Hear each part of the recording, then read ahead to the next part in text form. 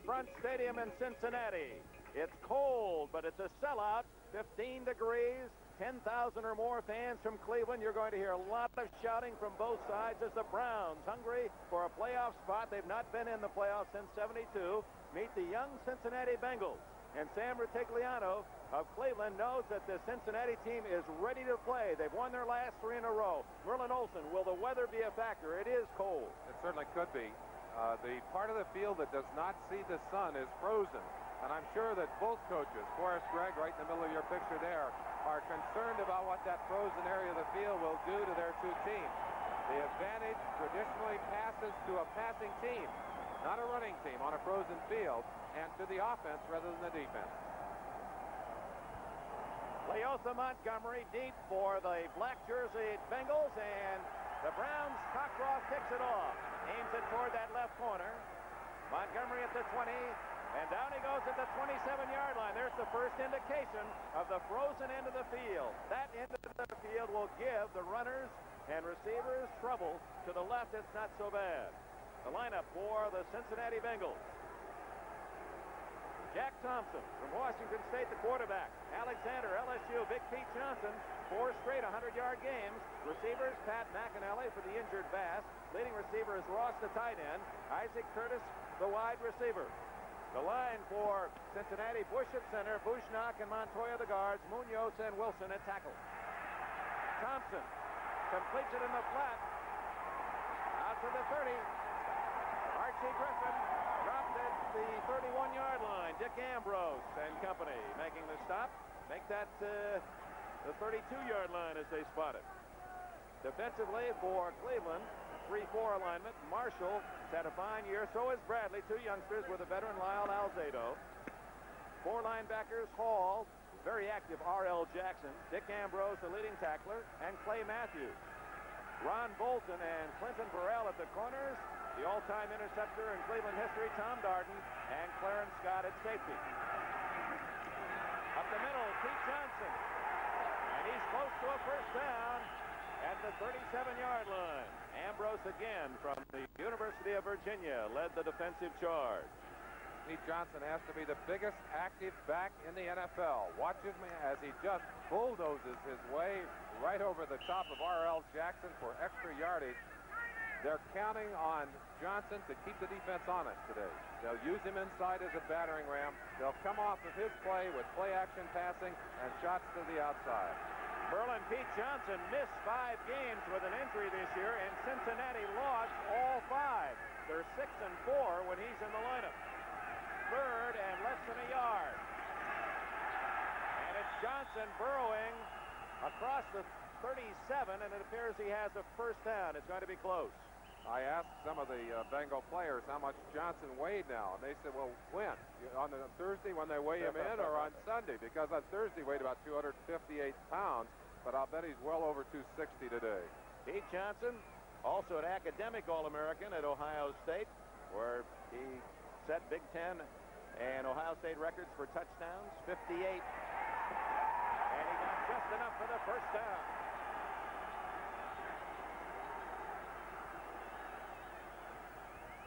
Brian Sipe waiting his turn on the sidelines. Always wondered about in the cold weather, the quarterback that has to wait his turn. He warms up, and then there's a 5-6 minute delay before he can get his hands in the ball game. Well, that's so bad today because Sipe is standing in the sunshine and walking on that field yesterday. A lot warmer over there than it is in the shade. First down at the 37. Pete Johnson pulls his way to the 44-yard line. Coming up to make the tackle was Tom Darden, 27, University of Michigan All-American. Bengals would like to believe that Pete Johnson can do some for them what Earl Campbell does for Houston, although Johnson is not quite as fast and does not have some of the acrobatic ability of Earl Campbell. He certainly punishes defensive backs much in the same way. Only 6 feet tall, if that, and 250 pounds or more. Not a lot to grab onto except muscle. 2nd and 3. Tight end Ross lining up on the right side. Same play. Johnson cutting back and running into Alzado. He's to the 45-yard line. That'll be short of a first down. We've got a flag down, but Lyle Alzado on that last play pursued all the way across the field. One of the important ingredients of a good defense is pursuit. You see Alzado getting inside of Munoz, sliding all the way across, getting good position, and takes the ball carrier down on the far side. Penalty marked off against the Browns and a first down. Personal foul, grabbing the face mask, defense, first down. Ball spotted at midfield. First down for Cincinnati. They've taken the opening kickoff, a couple of first downs, and they're about to move into Cleveland Brown territory as Thompson brings them out of the huddle. McAnally and the tight end Ross on the left side. Curtis splits far right. Johnson up the middle. And he's to the Cleveland 46-yard line, a gain of 4. Henry Bradley from Alcorn State made the tackle. We told you we'd be watching the matchup between Alzado and young Anthony Munoz, the #1 draft pick for the Cleveland Browns. Alzado jumped right over the top of him that time. Munoz just took his leg right up. Oh, here, watch it. You'll get a chance to see it. Watch him jump here. Munoz is going to roll up and just take his legs a little bit, get enough of him to keep him off the tackle. Interesting that the Bengals are running. They're not throwing the ball, and this Cleveland defense, giving up all kinds of yardage against the pass, has played pretty well against the run. The only pass was the first play of the game, that little swing pass in the left flat. Thompson on 2nd and 6 has a man. Isaac Curtis was open, but the pass awry at the 38-yard line. Thompson, who was the 3rd player selected 2 years ago after Tom Cousineau from Buffalo, Mike Bell of Kansas City, and then Thompson here by Cincinnati. New Orleans takes the early lead against the Patriots 7-0. And, of course, Cleveland fans will be pulling for the Saints today. They like that cushion, but they obviously would much rather go in with the home field advantage, and they get that if they can win today. 3rd and 6.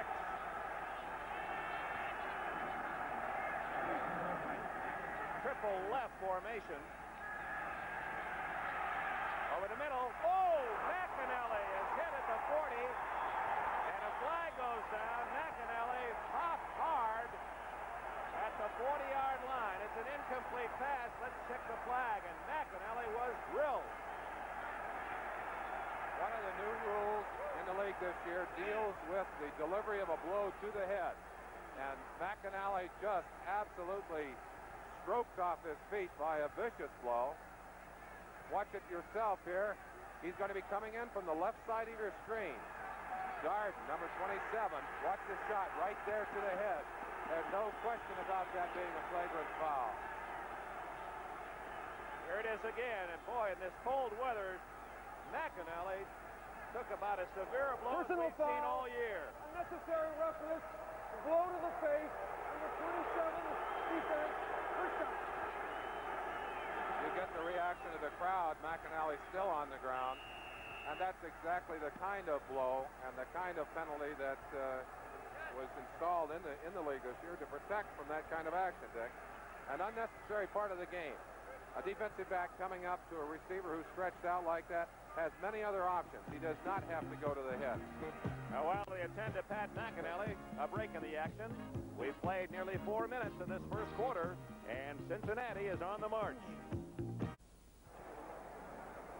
Back at Riverfront Stadium in Cincinnati, Pat McAnally, wide receiver and punter for the Bengals, still down after a vicious hit. We don't feel it was an intentional foul by Darden. He's playing a very emotional game, an important game, but you just can't have two men collide any more dangerously than that. At full speed, you can understand why McAnally is not on his feet as yet. And there's no question that probably one of the sorriest people on the field about that particular play is Tom Darden. But still, as I said before, you do have options coming to a receiver who's stretched out like that, and that is not a good option. They're going to require a stretcher to remove McAnally from the field. It's a contact game, and every player who pulls that helmet down over his ears knows there's an injury risk. And when you get in a game with so much importance, these men have played since way back in July to ready themselves for a possible playoff. And for Darden, who's a fine man, one of the most likable guys you'd ever want to meet, I mean, he, like every one of the Browns, they know how important it is for them to win. This is the culmination of all that work, and part of that had to be reflected in that punishing tackle. I'm sure if he had it to do over again, he would not have delivered it quite that way. The thing that must be remembered, too, Dick, football itself, the game, is a violent game. And every player on the field has accepted those risks as he walks out on the field. At the same time, there is an unwritten code. The players operate under that code, and that does eliminate what we call cheap shots. There are certain players who live outside of that code. Darden is not one. Darden does not have a cheap shot reputation in the NFL. And this particular play might be categorized in that way, but Darden is going up to try and knock the ball out. Now, it just catches McAnally right at the throat, head area, and there's no question about the viciousness of the shot. But again, I do not feel, looking at it here, that it was an intentional shot to the head. What concerns you, that whiplash effect, it's much like the injury suffered or the blow to Darrell Stingley that rendered him in a very serious condition for the rest of his life. And let's pray at this moment that McAnally is not severely hurt. And that very sobering evidence of the stretcher being brought onto the field now. Of course, one of the things that happens in the game today, a great deal of caution taken anytime a player is unconscious, anytime there's an injury to the head and neck area. Caution that is very important, but more caution today by far, realizing the seriousness of that kind of thing than there ever was in the past. Yeah, we can all remember 20 years ago where a player would be literally asked to walk off the field with a torn knee or a broken leg to save a timeout. You just crawl off the field to save a timeout. The rules have protected that. So Pat McAnally, whose loss as a wide receiver is only part of the blow to the Bengals, they have also lost their punter today in that injury. And, of course, the primary concern is his own welfare. We've got to wonder who the backup punter is going to be. They really don't show one. Breach, possibly. The kicker might be asked to kick, or perhaps another player on the squad who might have kicked a little bit in college. We'll check on that and run it down. Jim Breach will be the backup kicker. Breach will, in fact, do it. Place kicker was just joined, and there he is already anticipating that rule. He, of course, being a soccer-style kicker, won't have to make the shoe changes that a straight-ahead kicker would have to make. Of course, the soccer-style kicker able to kick with a regular kicking shoe and punt with the same shoe. We should make one correction. Breach is not from Washington State, although the Cougars would love to have had him up there in Pullman. He went to the University of California at Berkeley and was working for a paper company in Oakland a month ago when the Bengals called him and said, "We're looking for a new place kicker. Join us." And Breach has done all of that. In fact, has won the last 2 games for Cincinnati with field goals right at the gun, or in overtime, as the case was last week in Chicago. You might wonder what that is on the foot of Jim Breach. Obviously, the quarterback would keep his hands warm. The kicker, he keeps his foot warm. He does have small feet. I was amazed yesterday in the locker room. He wears a size 5 shoe. He looked like a ballet slipper. Well, to get an idea of how small his feet are, that was just an insulated glove. That wasn't that's an insulated glove he had on his foot. So this long delay as they attend to the fallen Cincinnati Bengal Pat McAnally. And they're going to take every precaution in moving him in case there is a neck or spinal injury. And I know of great concern to those who are in the family of this young athlete. There's a good sign. You saw his left hand move up toward his face. So there was movement by McAnally as he reached up with a left hand toward his helmet or face, and they will now take him immediately to full medical attention. You see Thompson, the quarterback, leaning in to wish his comrade well. Important to indicate to our viewers, too, that here at the stadium they will have x-ray facilities, and they can take him in and instantly x-ray him to make certain that there is no hairline fracture, marginal fracture of that area. Merlin, as a player, when something like this happens, and it's sobering for all of us, how do the players psychologically, emotionally wipe that out of their mind? Very difficult on both sides. I mean, your concern as a player, one of the difficult things for the Bengals will be to detach themselves for their great concern for McAnally. He's a very popular member of their team, and obviously their thoughts are with him. They've got to get their minds back into this game, and certainly they are the underdogs in this game. As theirs is the concentration most likely to break here in the early going. And really the tempo of this game, I think, is going to be determined early, Dick. All right, the Bengals are out of the huddle. First down after the penalty. Personal foul at the 31-yard line. No score. T. Johnson to the 27-yard line of the Cleveland Browns. We have 11 minutes remaining in the first quarter. Robert L. Jackson of Texas A&M, linebacker for Cleveland, with a tackle. Probably the most difficult job out there will belong to Tom Darden, who will have to get it out of his mind. And I'm certain, again, as we said earlier, that had he been given an opportunity to go back and hit McAnally in a different way, he certainly would have done it, because even though the blow was a very aggressive one and even a vicious one, I'm sure it was unintentional. Minnesota takes the early lead at Houston. They missed the extra point. Kramer to censor a touchdown pass.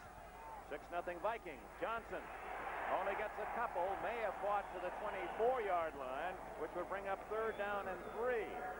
M.L. Harris, you see, the second tight end, teaming with Dan Ross as they bookend that offensive line. I think in talking to Kenny Anderson, the quarterback, injured quarterback of the Bengals, he was talking about the defense of the Browns. He said, the Browns give you a lot of short stuff. They give you a lot of stuff up in front of those linebackers. But you have to be patient to take advantage of it. Jack Thompson is a young quarterback, does not have a lot of game experience. It will be interesting to see if he can be patient enough to stay with the game plan, to stay with that short stuff, to work it down the field for the touchdown. Steve Kreider has replaced McAnally. He's right. Curtis left. Play action to Johnson. Thompson, he could have run it, but elected to pass to Ross, and it's broken up neatly by Clarence Scott, number 22 for Cleveland. And here comes Jim Breach and a possible field goal attempt. It'll be a fairly long one. One of the advantages that Jack Thompson brings to this team is mobility as a quarterback. He's much more mobile than Kenny Anderson, but he makes a mistake right there. Has room to run for the first down. Had the sure first down. Instead chose to rifle the ball to a receiver that was fairly well covered. Threw it too hard. We got the mistake right there that the Browns are looking for. Now they're going to try and keep the three-pointer off the board. 42-yard attempt. Good snap. The kick is good. Breach hit it low and just long enough. It skidded over the crossbar, and the Bengals take the early lead. 42-yard kick by Breach. Cincinnati leads it 3-0. Dick Enberg, Merlin Olsen back at Riverfront Stadium in Cincinnati. 4.5 minutes into the game, the Bengals lead 3-0. Breach's kick is short. He's right on the run at the 13, 20, 30, and he's to the 31-yard line. As the Browns take the field, a quick word on Pat McAnally confirmed that it is a neck injury. X-rays are being taken at the moment. The Browns take the field. Brian Sipe is the quarterback. Mike Pruitt looking for another 1,000-yard season, just a handful of yards away, and Greg Pruitt, the running backs. The receivers, a trio of talent, Logan, Newsom, and Rucker, all with catches over 40. Deacon into the Pro Bowl, Shepard, DeLeon, a Pro Bowler, DeLamelure, a Pro Bowler, and Ryson, the offensive line, 3 Pro Bowlers. That explains why Sipe has been so well taken care of this year. And he's going to throw on first down. Complete to Pruitt. He's in trouble. Listen to this crowd.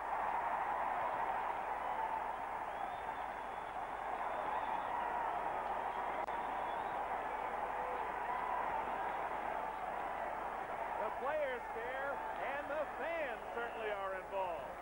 Well, I said the tempo of this game would be determined early, and if a 12-yard loss is any indication, it's really going in favor of Cincinnati. Edwards, Whitley, Browner, all young, all #1 draft picks. Harris, LeClaire, the MVP for the Bengals. Cameron and Dinkle. Backs are Breeden and Bright, Hicks, and Riley. 12-yard loss on that first play of the game for Cleveland offensively. 2nd and 22. Sipe over the middle, complete to Greg Pruitt. 25, and that's all. Bo Harris, number 53, puts the stop on Pruitt after a 7-yard gain. Brings up 3rd down and about 15. Make it 14. That was only the 30th sack of the year for these Bengals. They have not gotten great pressure consistently on the air, but one of the things they did last week in that big victory over Chicago was to put a great deal of pressure on the Bears quarterback, Vince Evans. And they felt that that was one of the reasons for that victory.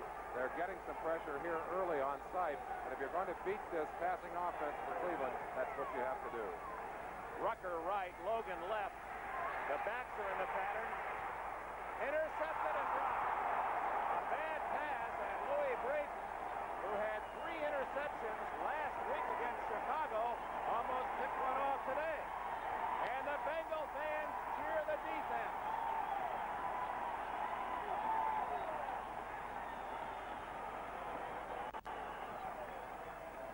Sipe once again getting the blitz here, stunning by the line, and he is buried under a wave. Well advised not to throw that pass. Receiver Newsom obviously extremely well covered by Breeden.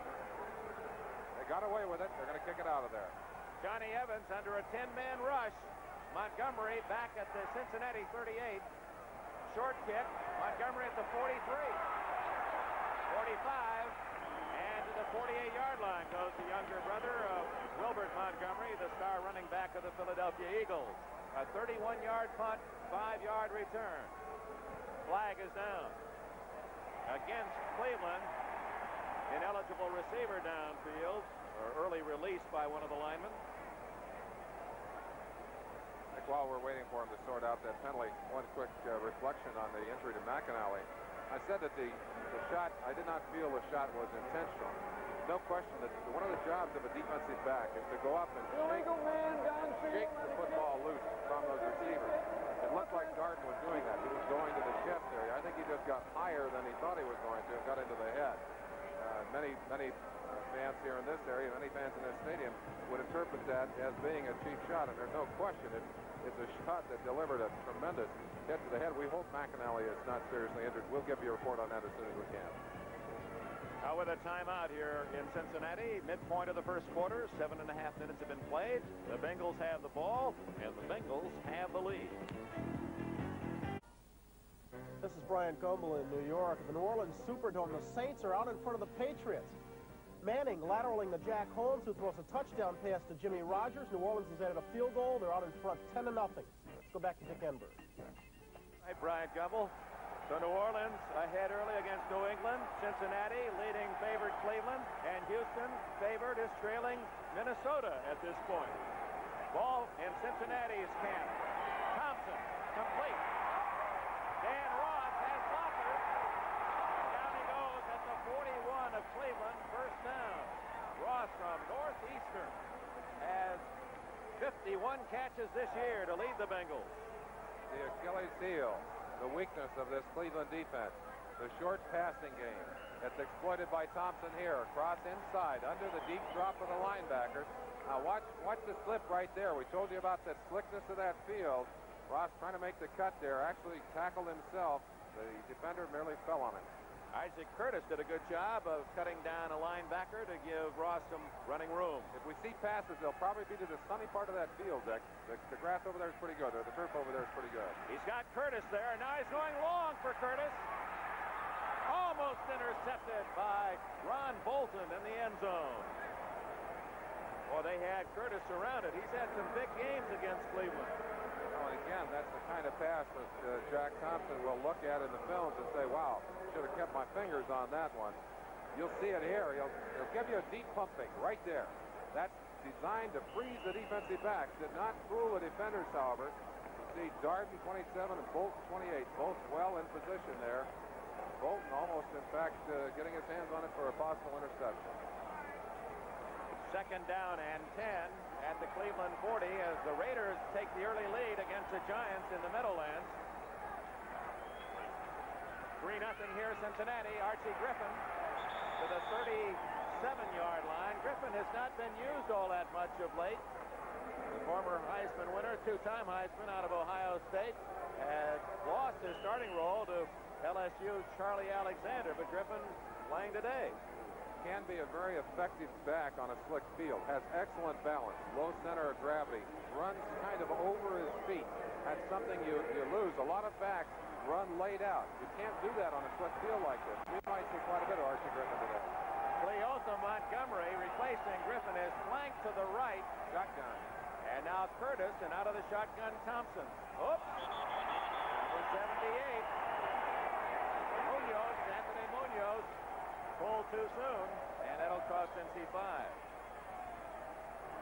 Much of the pressure applied on passers by the Cleveland defense has come from Lyle Alzado, number 77. He's a very emotional player and a bull. And I'm sure Munoz, anticipating that kind of rush, just trying to get a little extra start. He's a rookie. He'll make a few of those mistakes, but he's a player. Meanwhile, down in the Astrodome, Houston has kicked a field goal. Tony Frisch from 23 yards. The Vikings, who had their extra point block, lead 6-3 first quarter. Third and a long 12. Thompson over the middle, incomplete. Isaac Curtis, well covered. Had he caught the ball, he wouldn't have picked up the first down anyway. Tom Garden on the coverage for Cleveland. And here comes Breach to punt.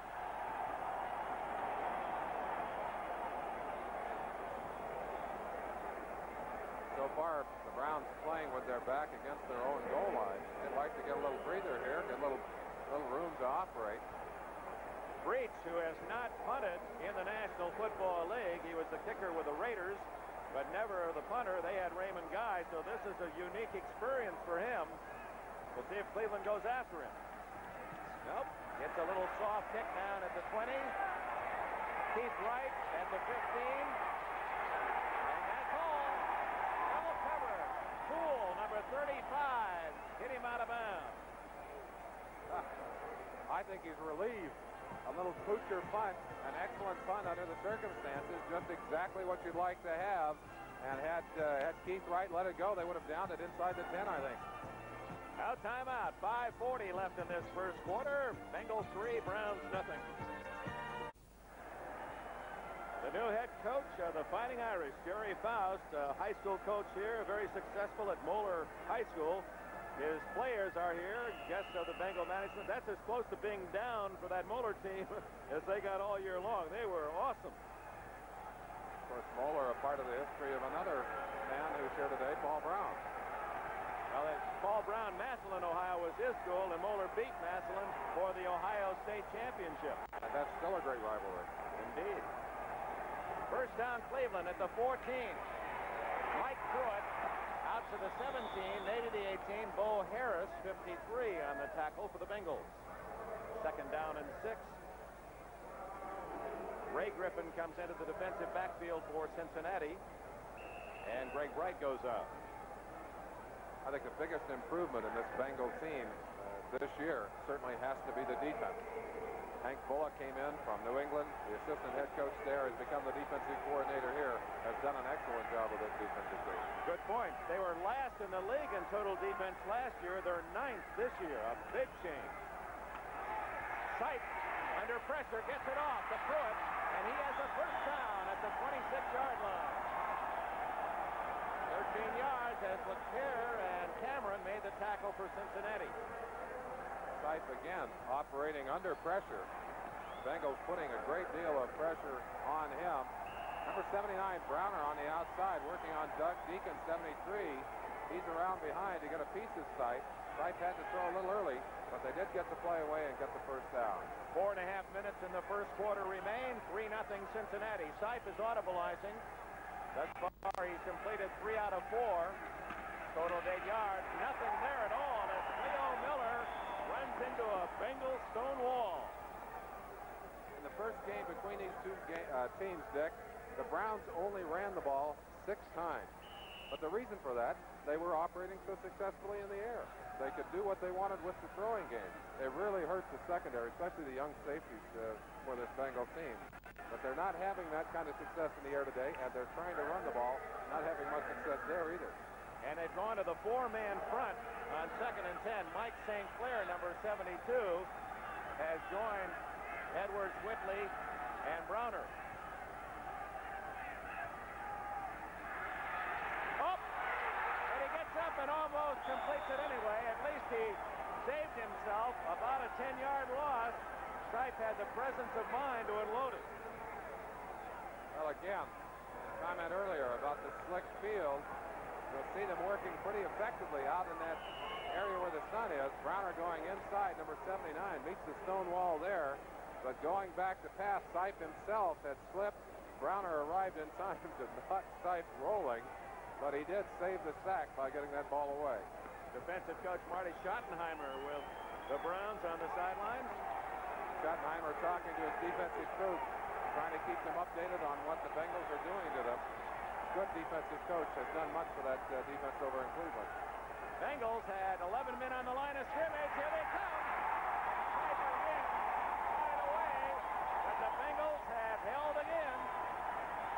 Bo Harris pressuring Sipe as they came with a 10-man rush. The Bengals have added a few wrinkles to their defense. They're coming with the blitz. Bo Harris, 53, all over Sipe. They just didn't have enough people to pick it up, and Sipe doing an excellent job of avoiding the sack there and avoiding an intentional grounding penalty. That's Cleota Montgomery at the 36 of Cincinnati. Johnny Evans averaging 39 yards at kick, as you can see.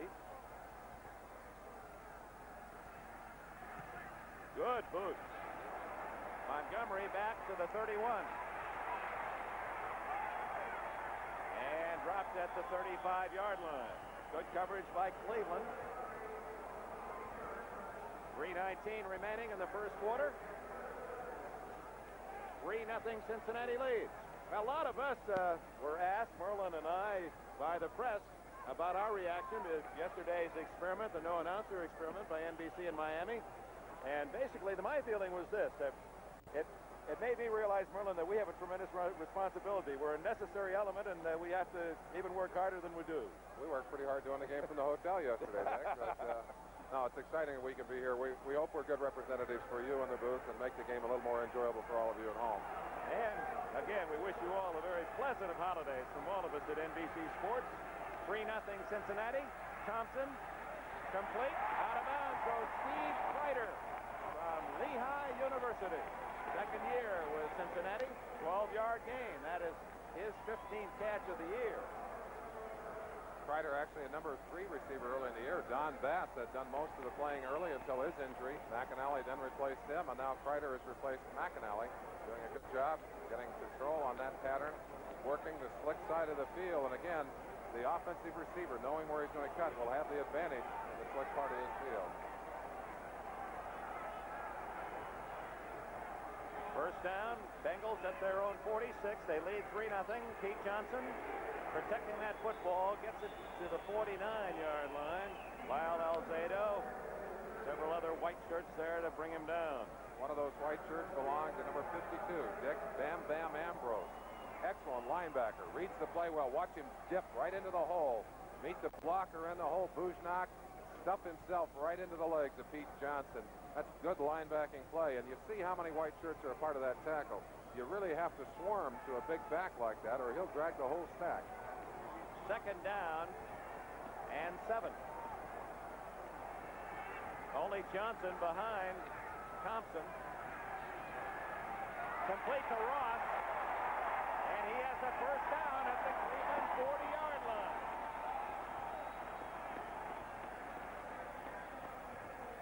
And again, if you weren't with us early for this telecast, the Cincinnati Bengals, although they will have a losing season, and this is the end of the year for them, they had the enthusiasm and the intensity yesterday in practice that you would expect of a team in first place at mid-year. Very often the last game of the season with a record like that, you'd expect the U-Haul trailers and the kids and the wives parked outside the stadium and just let's get it over with and go home. Forrest Gregg has done an excellent job of getting his team ready for this game, and they're playing well. First down, Cleveland 40-yard line. Thompson. Incomplete, intended for Isaac Curtis. Some of the fans feeling that Ron Bolton a little too aggressive on the sidelines, but no penalty. It'll be 2nd and 10. No one likes to see an unnecessary shot, but for a defensive back whose job and whose ability to make contact with receivers has really been curtailed, his only chance once the receiver gets loose is to tackle him hard enough to shake the ball loose. Bolton obviously trying to do that, an indication of the kind of pressure that's been put on those defensive backs. Watch Bolton. He's not sure whether that ball is caught or not, Comes up into the chest right there of Curtis, and still, I don't think, never lifted his head. Didn't know whether the ball was in Curtis's hand or not. Cincinnati has exercised a timeout as Jack Thompson comes to the sidelines. The plays are shuttled in from Coach Forrest Gregg, either by way of tight ends or running backs, and Thompson apparently just didn't feel he could work with the call. It's 2nd down and 10. If you joined us late, Cincinnati took the opening kickoff, helped by a couple of Cleveland penalties, got within field goal range, and Jim Breach kicked a 42-yard field goal. Pat McAnally, the punter and starting wide receiver for Cincinnati, injured seriously, was taken from the field on a stretcher. X-rays are being conducted now. It is a neck injury, and as soon as we receive an official report, of course, we'll pass it along to you. Got a good look at Jack Thompson. They call him the throwing Samoan. Handsome, really a handsome young man, an interesting young man. Lots of confidence, lots of enthusiasm, and they're excited about his potential here at Cincinnati. You know what I liked about him, too, yesterday? He talked about Kenny Anderson, the veteran quarterback here in Cincinnati, and he said, I have so much to thank Kenny for, not just in helping me with the plays and reading defenses, but he's also been my ally off the field. When I give a speech, he helps me on that. Public relations, he gives me advice. It's nice to hear that two men competing for the same job can be such good friends. I think that's one of the ironies of the relationship of young players and older players in the NFL. Most older players willing and unselfish in the sharing of their knowledge and in the teaching of young players. Certainly in the case of Kenny Anderson, he's teaching a young man who might well replace him in the lineup. But Anderson, willing to do that, happy to do that. Let's run down the other scores while we have a moment. On this, the final week of the regular season, the Vikings, they've won the Central of the NFC, leading at Houston in the second quarter, 6-3. That's Anthony Munoz there without the jersey, apparently. They've asked him, they probably had something on his jersey, and that's a common complaint now for the defensive linemen who can't get their hands on the jerseys. Either that or the jerseys have been altered so that pads are showing. There's a number of reasons to send a player to the sideline. That's what happened to Munoz. You saw New England has kicked a field goal. They trail New Orleans 10-3 at the end of the first quarter. Oakland leads the Giants 10-0 in the first quarter. Here it's 3-0 Cincinnati. 2nd down and 10. Good protection. Almost intercepted. The pass is right in the arms of Charlie Hall, a veteran from Houston. Charlie looked up and had the ball in his hand and said, where'd that ball come from? And suddenly it dropped out of there. I don't think he even saw it coming. Watch the shot here. He did see it. He did respond nicely to it. Just couldn't quite tuck it away. And that's one of the things that is difficult on a day like today. Most players on the field, many players, wearing gloves. And certainly hands are cold and fingers are cold. You don't have the feeling. And that ball changes physically. It's hard, just like a rock out there. Thompson is 4 out of 10 passing for 40 yards. That's Curtis flanking right. 3rd down and 10. Thompson.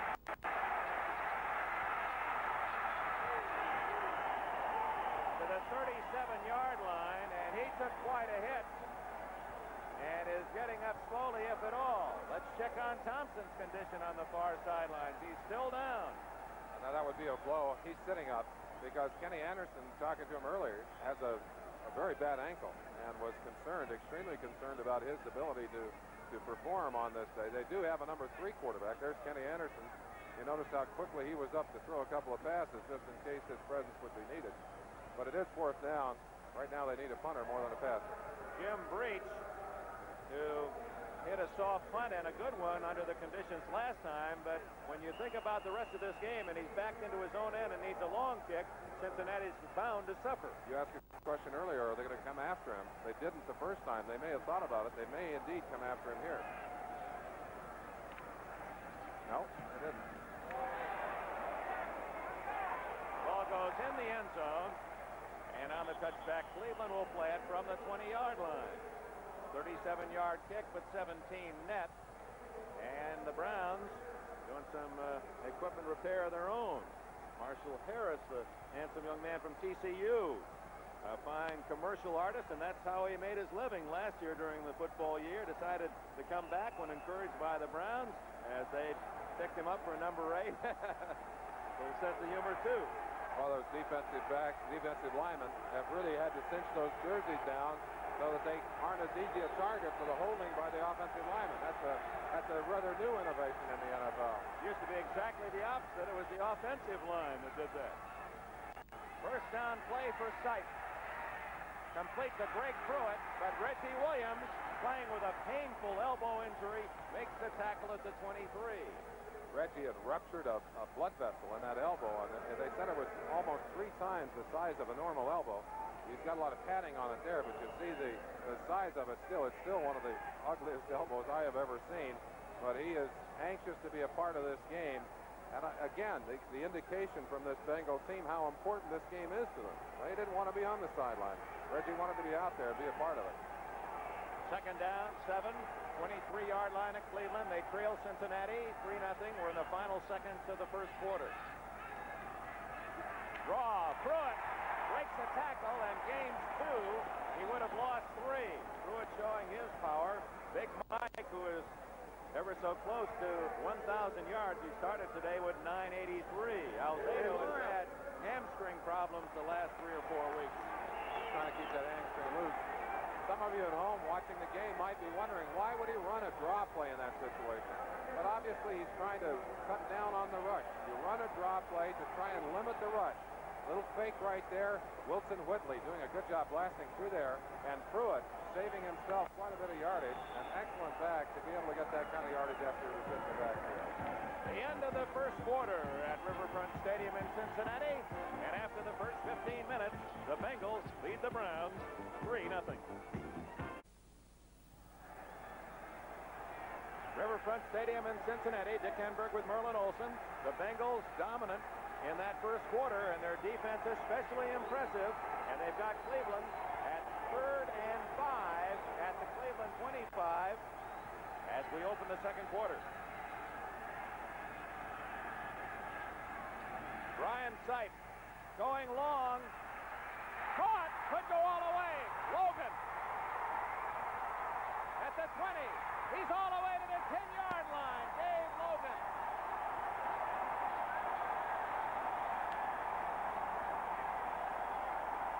65 yards. Schaefer Suggs saved a touchdown. Logan having trouble getting up off the ground. There's it down to help him. That would be a severe blow to the Browns if he is injured. No way to tell what has happened to him. But what an inspirational catch. Watch Logan work Louis Breeden on the sideline. Breeden has him well covered, but Logan waited until the last second, timing his jump perfectly. Has excellent hands. Watch now how he waits. He'll cut inside right there. Throws Hicks by him. It's finally Schaefer Suggs that rolled on the ankle, and I believe it's the ankle that was hurt right there. You saw Suggs roll across the ankle right at the last second on the tackle. Longest play of the year, pass play for Cleveland, 65 yards. First and goal, fumble. And Cleveland had it, so did Cincinnati. It's Cincinnati.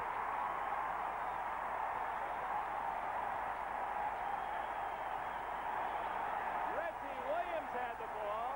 He fumbled. Cody Rison of Cleveland had the ball, and he lost it.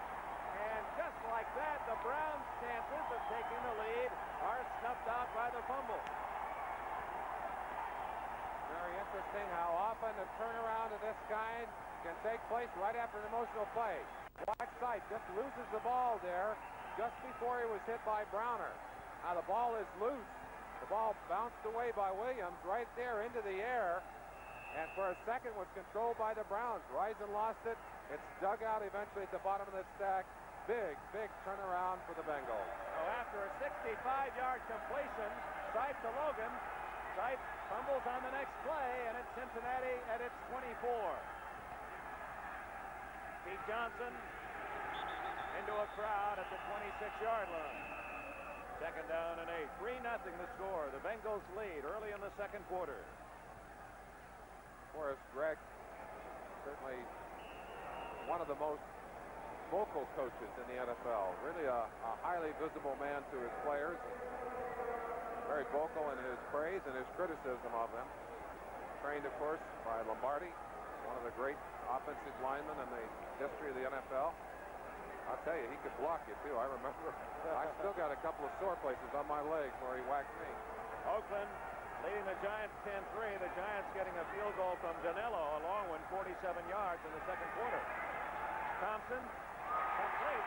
M.L. Harris, and he's to the 34-yard line. Very close to a first down. Good second effort by Harris. We'll see whether or not they allow that last lean. No, they do not. And it will be third and about a yard and a half.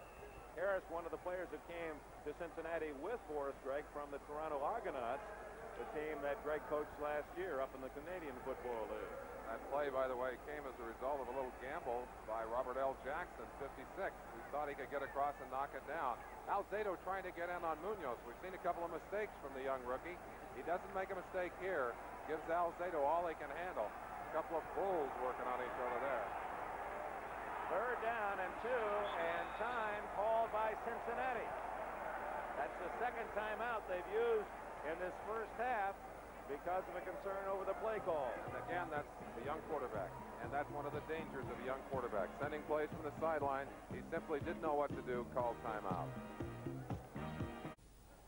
Enberg, Merlin, Olsen, Riverfront Stadium. What's impressed you big guys so far in this first half? I think the Cincinnati defense is the most impressive thing, and the emotional level of the entire Cincinnati team.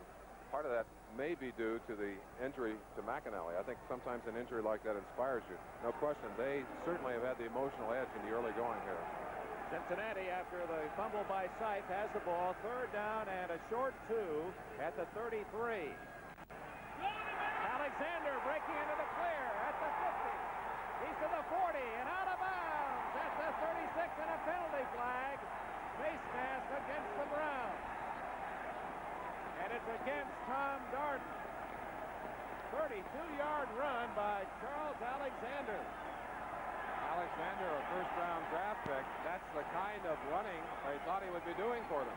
Has not done much of it during this year. But here in the final game, certainly gave them the breakaway they would like to have week in and week out. And it's a 15-yard face mask all the way to the 20-yard line, the penalty.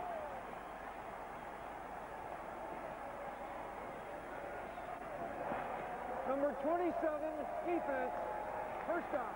Just an explanation. It's at the option of the officials, the discretion of the officials. It can be a 5-yard or 15-yard penalty. Alexander breaking loose in the eyes of the official. The mask was used flagrantly in the tackle. You see it right there. The head jerked around, and they gave them the maximum penalty on that foul. First down at the 20-yard line. Pete Johnson. No, it's Alexander again. And he showed not his speed that time, but his power at 226 pounds. We understand that New England has scored. Let's get a report on that from Brian Gumbel in New York. All right, Dick, the New England Patriots have scored. This action coming in the second quarter with the Patriots trailing 10-3. Matt Cavanaugh from 40 yards away into the arms of Russ Francis. Touchdown with the point after. The Pats have deadlocked it at 10. Dick? Thank you, Bryant. The Bengals on 2nd and 5 at the Cleveland 15-yard line. They lead 3-0 early in the second quarter. Alexander again. And he gets only a couple this time. Good, solid, low tackle by the Browns.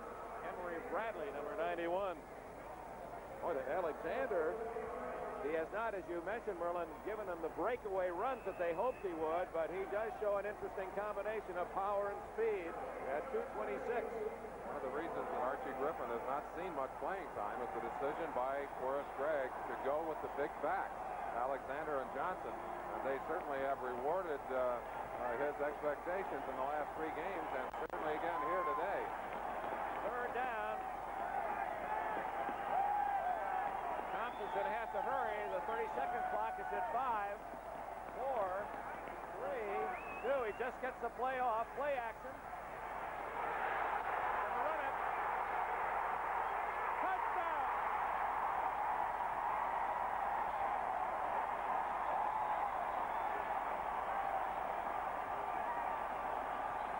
A 12-yard scramble by Jack Thompson, and the Bengals lead it 9-0.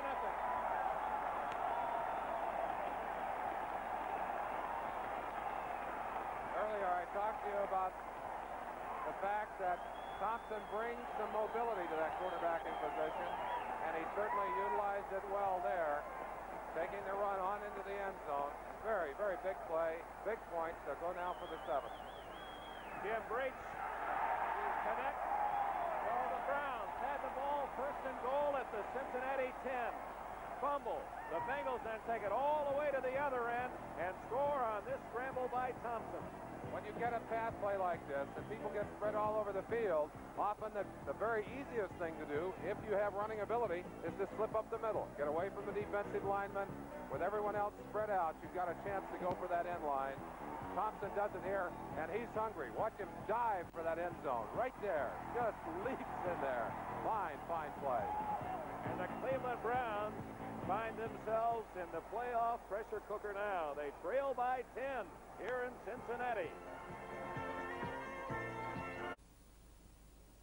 Sudden Sam Retigliano is what they call him now in Cleveland. His teams have won suddenly, and after the miracle of Minnesota, they have also lost in lightning-like manner. And they trail 10-0 as on that return of kickoff. Wright is out of bounds at about the 34-yard line. M.L. Harris made the tackle. Didn't take Cincinnati long to go 76 yards, a little over 3 minutes, and credit Thompson with a 13-yard touchdown run. We pause briefly for station identification. This is the NBC Television Network. WKYC TV Cleveland, television home of the Browns. Riverfront Stadium in Cincinnati. The underdog Bengals looking for their 4th straight win. Lead favored Cleveland 10-0. The Browns looking for a playoff, and the Bengals have been tough. Sipe throws it in the flat, incomplete. Mike threw it. Thought he had caught it. Ruled a trap. Bo Harris on the coverage. Pat McAnally, what a good picture that is. Hallelujah. McAnally is okay. He was carted off on a stretcher, and it looked to be a very serious injury in the first quarter. He's okay, and obviously at least will be available for punting duty. Well, and the important thing is that he's back. There'll be a lot of relieved feelings, a lot of emotional relief on that sideline. We talk about the concern of other players and coaches as well as fans. McAnally, obviously, they were taking good care because they didn't want to take any risk. I think that's important to know that there is that care being taken by the doctors. Sipe off play action. He's in trouble. Down he goes. Eddie Edwards made the tackle.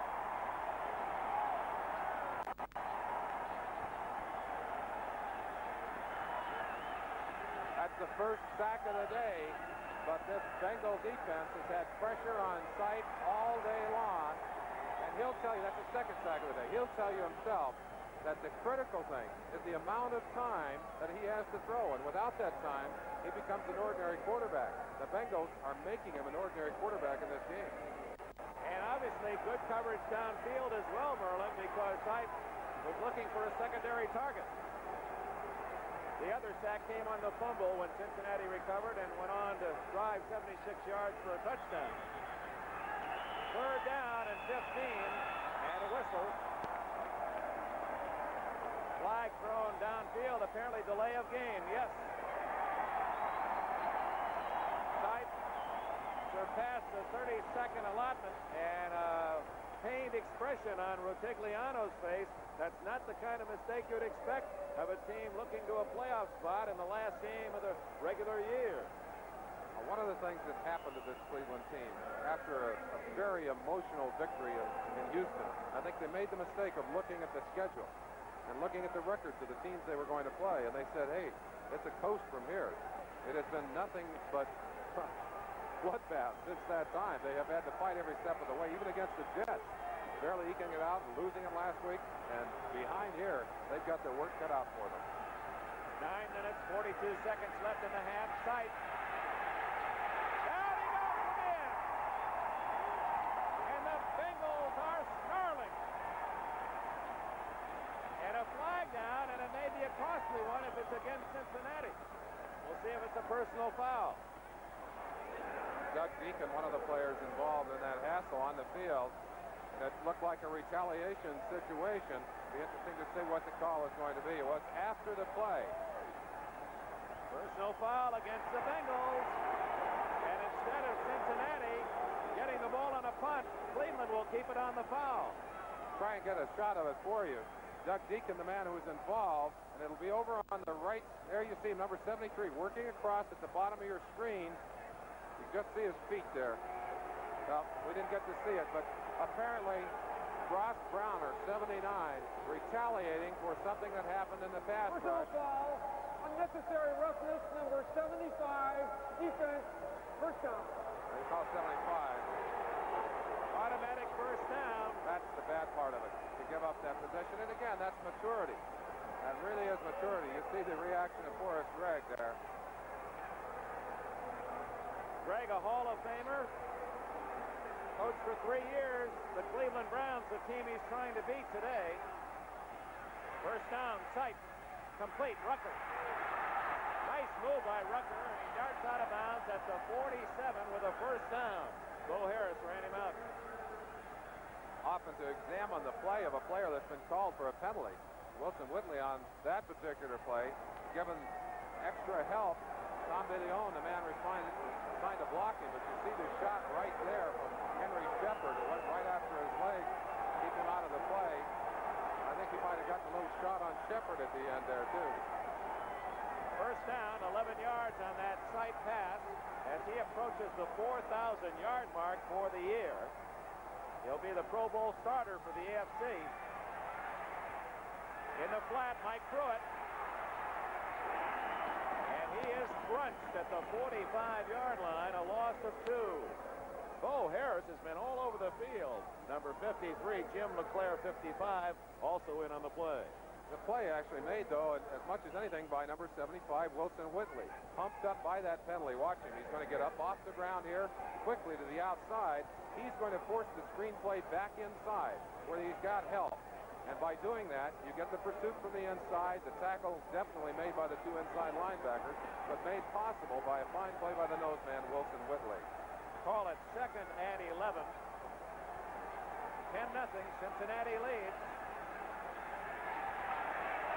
On a blitz, complete. Rucker at the 44-yard line. Lewis Breeden made the tackle. And that is going to be shy of a first down. 8 yards on the play.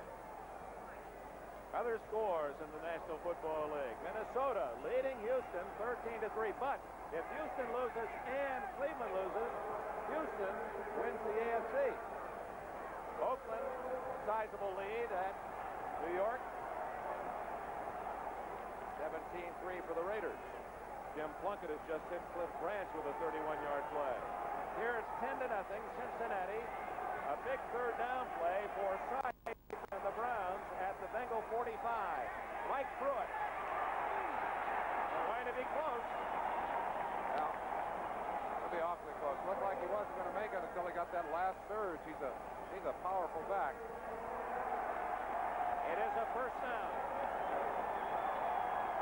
Rod Horn and Bo Harris made the tackle on Mike Pruitt. Number 1 draft pick out of Purdue in 1976, and he really has matured. Last year, had a big year. Pro Bowler, gained nearly 1,300 yards, and he's going to be over 1,000 as of today.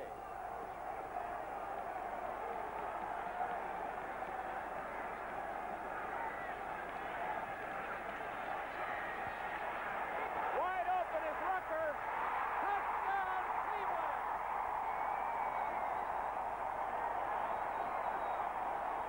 Reggie Rucker, and considering how cold it is, what a fingertip catch.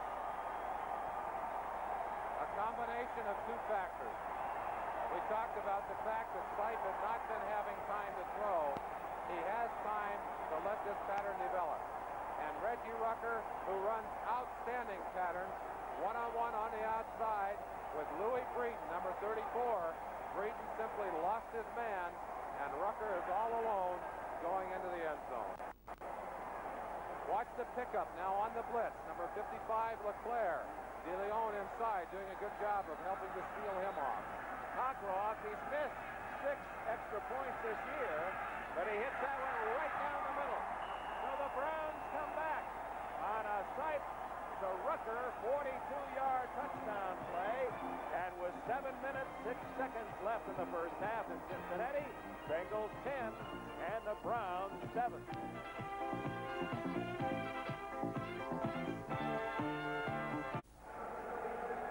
Forrest Gregg, Bengals head coach, now 47 years of age, All-American at SMU, 15 years, Packers, and he actually finished his career 1 year with the Dallas Cowboys. 42-yard scoring play for the Cleveland Browns, and Rucker caught 3 passes in that drive, so they're working on somebody in that Bengal defense. 10-7 the score. Cockcroft to kick it off. It's very short, but high. 16-yard line, Montgomery. 20, 25, and down right where his number is, 28-yard line. We understand New England has taken the lead, 17-10. 3 minutes left in the first half as Kavanaugh to Johnson, 11-yard touchdown. So New Orleans' early 10-0 lead has melted quickly down in the Superdome. I doubt if Cleveland is really expecting much help down there. They've got to do it themselves. I'm sure that's their attitude, and they're doing something about it right now. Now it's the Browns defense trying to get the ball back. Curtis in motion. Thompson to Alexander. Gain of a yard at best. Charlie Hall and Marshall Harris along with Henry Bradley. A lot of coaches will tell you, Dick, the game is won or lost on the line of scrimmage. Number 91, Bradley, the nose man, working on Blair Bush, a good center. Bush gets him shielded out, but Bradley still gets around behind, scrambles, pursues nicely, and eventually does get a piece of Alexander on the tackle. However, you've got to be awfully quick to run around that center and get him from the backside. With more experience, they'll learn to slow down the line. 2nd down and 9. A little reverse to M.L. Harris. Read very well by the Browns. No gain. Clarence Scott and Robert Jackson collaborated on the tackle. And Harris slow getting up. And the 13,000 Browns fans here in this stadium certainly making themselves heard. I think they're cheering as loudly for their Browns as these Cincinnati Bengal fans are for their team. Timeout, injury timeout as they attend to M.L. Harris. We have 5 minutes and 54 seconds remaining in the first half here in Cincinnati. The Bengals with a field goal, then a touchdown, but the Browns have scored and failed. Well, the Pruitts have played well. They have 105 catches between them, and of course Mike leads in rushing. And the Cleveland fans, their support well in evidence. Somewhere between 10,000 13,000 fans from Cleveland down here to cheer for the Browns. And they even needed an extra bus to charter down the media covering this game from Cleveland. 3rd and 9, Cincinnati at the 29.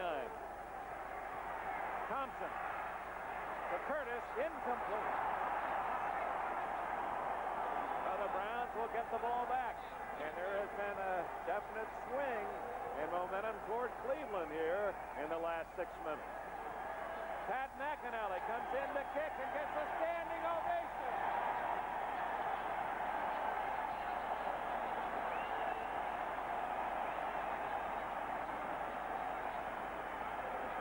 And McAnally's just glad to be standing. He's very happy to be back on the field. We're happy to see him out there. Needs to return. Keith Wright at the 35-yard line.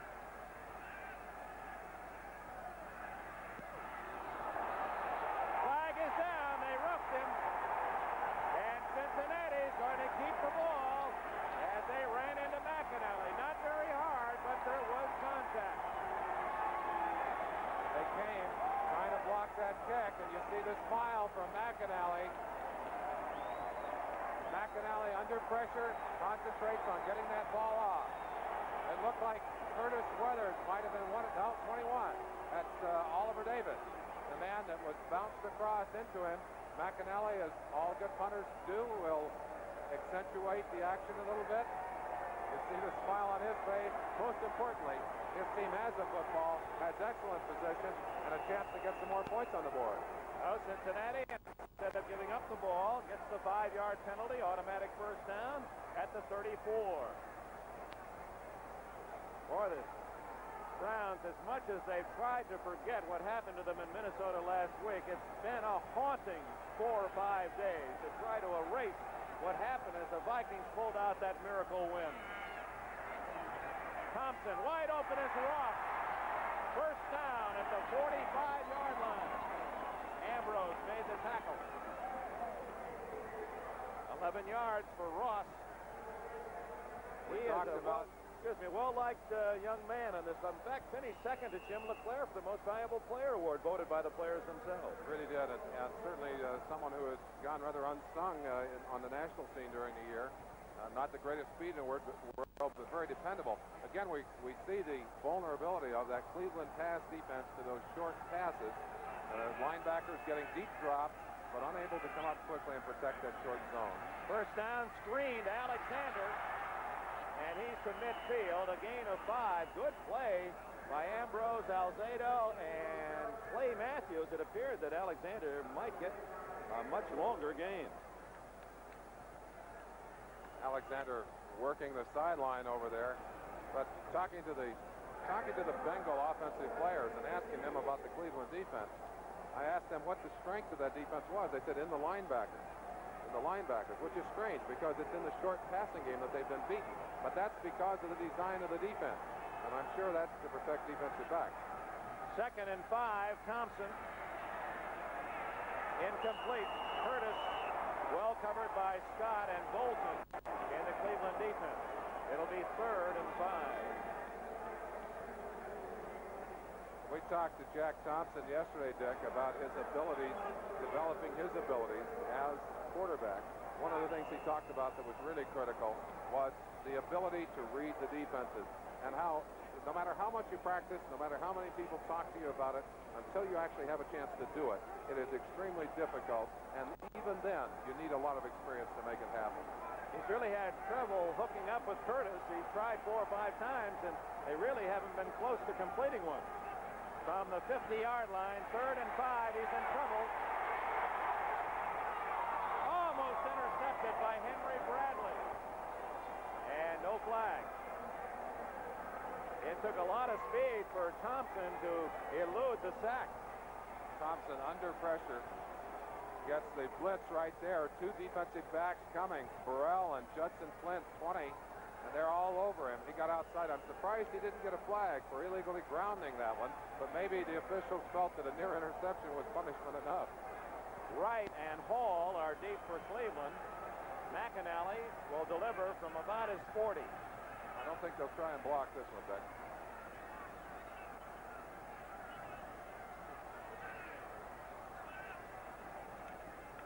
Nope. High, fairly short kick.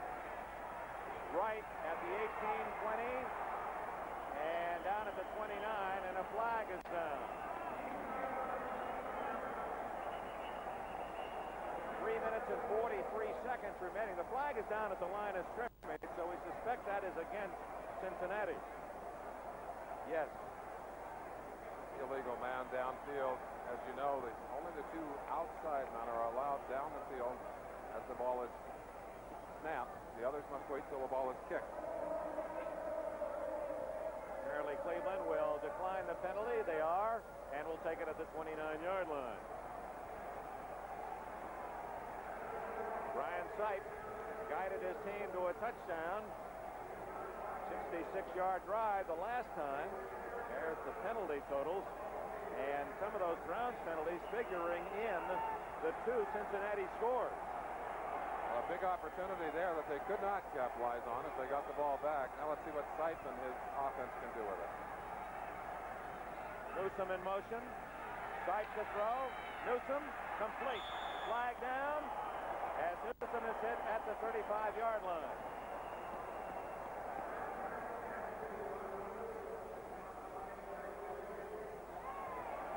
Holding Cleveland. Now another penalty that is making it tough for themselves. Cleveland Browns. Now we talked about cardiac kids. They don't know how to do it the easy way, do they? All season long and last year as well, Cleveland taking the game down to the final minutes, and the thought was it'll probably be the same today. Holding number 43, offense, first down.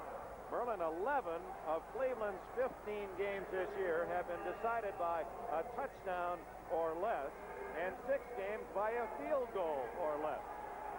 Well, I think it's not only the closeness of the games, but it's the fact that those were touchdowns and field goals in the last seconds often that made the decision possible one way or the other. That's right. Draw play. And it was read very well by 55, Jim LeClaire, and also 72, Mike St. Clair. Mike Pruitt is an excellent drop running back. And the qualities for that, good quick start, the ability to pick the open territory. But on that play, very alert defense all across the line. There was no open territory. But again, you run the draw play to slow the pass rush down, and Sipe needs time, so he's trying to slow it down a bit, give himself a little room.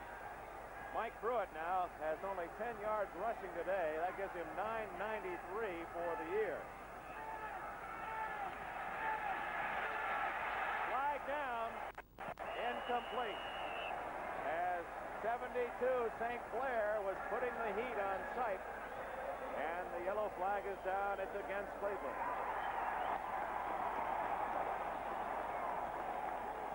Right. Might decline this one. Now, right now, they're certainly marching the wrong direction.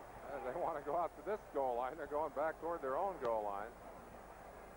Certainly embarrassing, I'm sure, for an experienced Illegal offense. use of the hand. Number 63, offense, decline. Cody Risen working on 73, Eddie Edwards. Edwards, a good, fine, strong young defensive end coming from the outside. Risen, one of the most physical in appearance offensive tackles in the league. Huge, long arms, and I think his arms got a little too long on that one. Third down, call it 19. Browns trail 10-7. Less than 3 minutes remaining in the first half.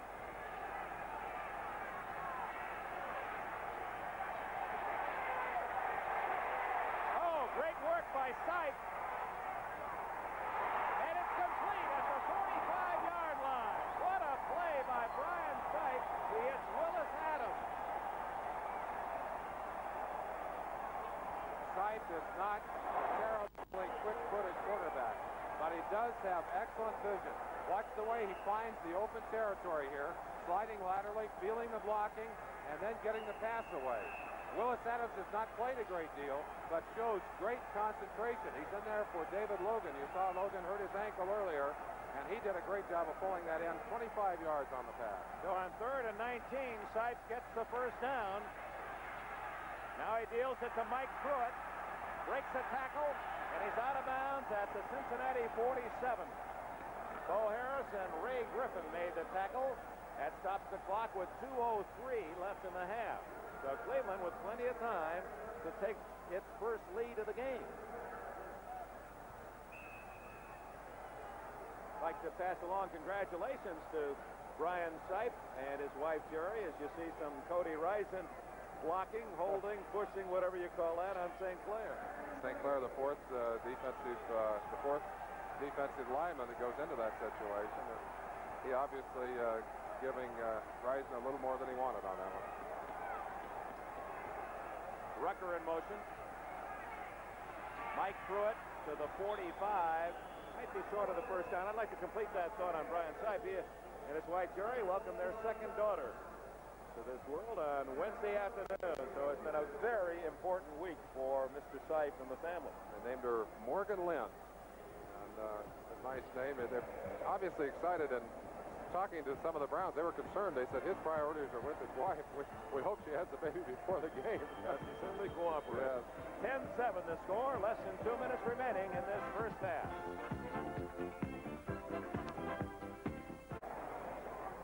Lyle Alzado, Clay Matthews, you wonder what their thoughts are. A long, long year may or may not come to an end for Cleveland today. Cincinnati knows they go home, and the young Bengals looking for next year already. Would like to win 4 in a row to finish this season. It's 3rd and 1 at the 45 of the Bengals. Play action. Miller, a juggling catch and a first down at the 38-yard line. Cleo Miller bobbled and then embraced it for a first down. They'll come right back with a quick play.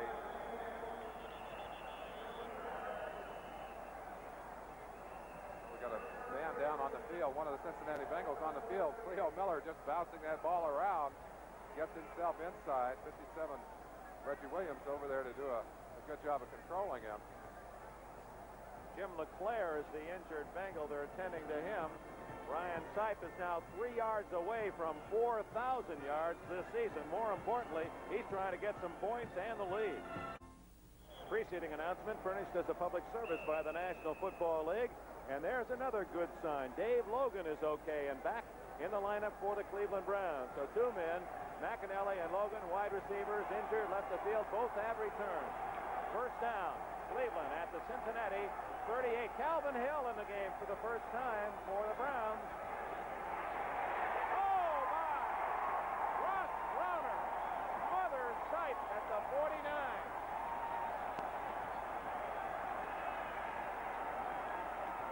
Sipe, who has been sacked only 17 times all year, down 4 times in this first half. Not Tony Rising, but Doug Deacon, 73, the man responsible. And Browner just took a hard inside rush, flew off the ball. He was unable to control him, and that's 16, 17 sacks, by the way, #1 in the NFL. Yes. They're liable to drop out of that position if they don't get busy. Clock running, 1:09 left in the half. Complete to Hill. And he's to the 40-yard line. Brings up third down and 12. Cleveland has not called a timeout yet. 59, 58 seconds. Glenn Cameron, Reggie Williams made the last tackle. A very patient call by Sipe. They finally taking a timeout here, but a patient call by Sipe. He didn't try and get all the yardage. Got half of it. Knows he's got at least one chance, maybe 2, to take the rest of it. And with his catch by Calvin Hill, the veteran, former Dallas Cowboy, Brian Sipe, is over the 4,000-yard mark. But they wasted 10 seconds before they called that timeout. A bit of a surprise, although one thing you have to be thinking of, and they are thinking of, obviously, if they do score, they don't want to leave much time on that clock. And there's a battle. You want to have time to score, but you don't want to leave any time for the opposition to work that clock. And with third down and 12, should they throw a pass incomplete, the Bengals will possibly have some time at the end of this half. It's 10-7 Cincinnati. In case you joined us late on the opening drive of the game, Jim Breach of the Bengals kicked a 42-yard field goal early in the second quarter. A 13-yard scramble by quarterback Jack Thompson culminated a 76-yard drive as Cincinnati led 10-0. But Brian Sipe to Reggie Rucker, 42 yards later in this quarter, has pulled the Browns within 3 at 10-7. And Brian Sipe now faces third and call it 12 from the 40. And it is getting colder in Cincinnati. Now, once that sun has left the playing field, there's no place to get in the sun to get warm. No place to get warm at all down there. Sipe almost caught by Logan. He is one of the best in the business at timing that leap, using his body to ward off the defender, and almost pulled it off again as he went over Ray Griffin. He did that earlier on a very big catch. He also does something else here. Griffin is actually in position to try an interception, and going over the top as he did and almost stealing that ball, of course, kept it away from Griffin, and you see the result there. Neither one of them got it, but certainly you don't give it away to the defense. They'll punt it out. 46 seconds left. Although they certainly have been known to do something else besides punt in a situation like this. Johnny Evans, number 8, is a quarterback, a backup quarterback. Twice in games we've seen recently, he's come up to run a play. And the Bengals don't even have a man back. So he just hits a little soft kick down to the 15. Oh, that's a free ball! It's a free ball! Cleveland has it at the 9-yard line. It hit one of the Bengals in the leg, Reggie Williams, and Cleveland has recovered.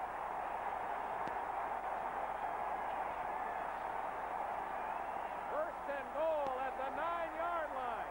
And that's the kind of mistake that just killed Cincinnati all during the early part of this season. That's one of the dangers of getting back in a situation where no one had gone back to receive the punt, would have been wise to keep all of the Bengals out of that territory. Now watch the bouncing ball here. It's going to glance off the leg of number 57 Williams right there. The ball came down, didn't even see it. And there you got Dino Hall, 26. He finally gets on that football. They got a chance to get this score and go ahead. What a tremendous break for the Cleveland Browns. 34 seconds left in the half. From the 9, Sipe. Incomplete. Intended for Ozzie Newsome, number 82. Covered by Louis Breeden. 29 seconds left. Easily the most critical series of the first half. If they can hold them here, keep them at least to a three-pointer, or maybe keep them away from the goal line at all, they certainly will gain part of the edge they appeared to lose a little earlier in this second quarter, Dick. Cleveland has 2 timeouts left as Sam Rutigliano thinking not about this play, but 2 plays ahead. Second and goal at the 9-yard line. Rucker right, Logan left. Sipe to Logan, incomplete, and no flag. Good coverage by veteran Ken Riley, a 12-year veteran from Florida A&M, the dean of the Bengals. And it's a game of timing. This ball thrown before the cut. Riley having to time his hit so that he gets there at the same time as the bounce of the ball. A better look at the action on the outside. Now watch the hit. Does he hit him before the ball arrives? Well, maybe, maybe not. The official said no. And Logan did not react angrily, so I think probably a good call. Sipe has called timeout, has 1 more timeout left, 24 seconds remaining in a first half that has had a little bit of everything, and it is being played at a level that really gets these teams, or at least Cleveland, ready for the playoffs should they make it. It has that sort of drama and tension in the air. And that's to the credit of these Cincinnati Bengals, because they are playing as if this is their playoff opportunity.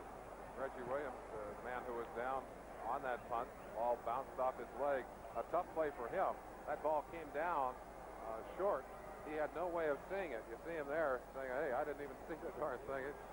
And obviously trying to get the defensive team of the Bengals fired up. If they could possibly turn it around here, take the football away, or, as I said, even hold to 3 points here would be a big victory for them. Cleveland Browns fans, they've had a good time down here in Cincinnati this weekend and offering their vocal support. This will be the largest crowd of the year for Cincinnati. The other sellout against Pittsburgh was when the baseball configuration was still in effect. So there are 4,000 or 5,000 extra seats today. From the 9-yard line, trailing 10-7.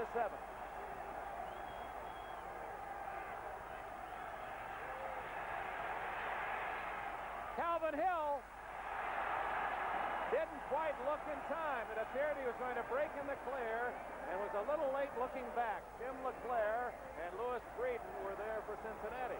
So the Bengals do hold. They're blitzing on him again. Linebacker coming from the outside, stepped up. I think he threw a little before he was ready to throw. Calvin getting a look at that football, but it was just a little overthrown. One of the things that happens, you're running timing patterns. You're cold. You're not running as fast on a day like today, and it's difficult to time things out perfectly. Don Cockroft, 26.5 yards away from tying it.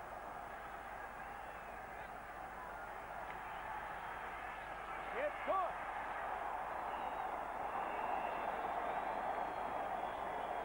So that muff punt by the Bengals leads to a 3-point Cockroft field goal, and a game is the Cardiac kids have gained an even first half with 14 seconds left before the intermission. Paul McDonald, the holder, did an excellent job of pulling a rather high snap down for Cockcroft, and I'm sure again, the importance of a good snap, good hold, and a good kick. Watch McDonald, who's a backup quarterback. Snap a little high, a little inside, gets it down with good concentration. The timing of the play, excellent. Cockcroft followed through. By the way, the American-style kicker does have an advantage on a slick field. Doesn't put the pressure on that planting foot that a European or soccer-style kicker will put on the planting foot. Often they lose their footing more easily than a straight-ahead kicker. Everybody having a good time today in Cincinnati. 10-10 the score. 14 seconds left, and Cockcroft to kick it off.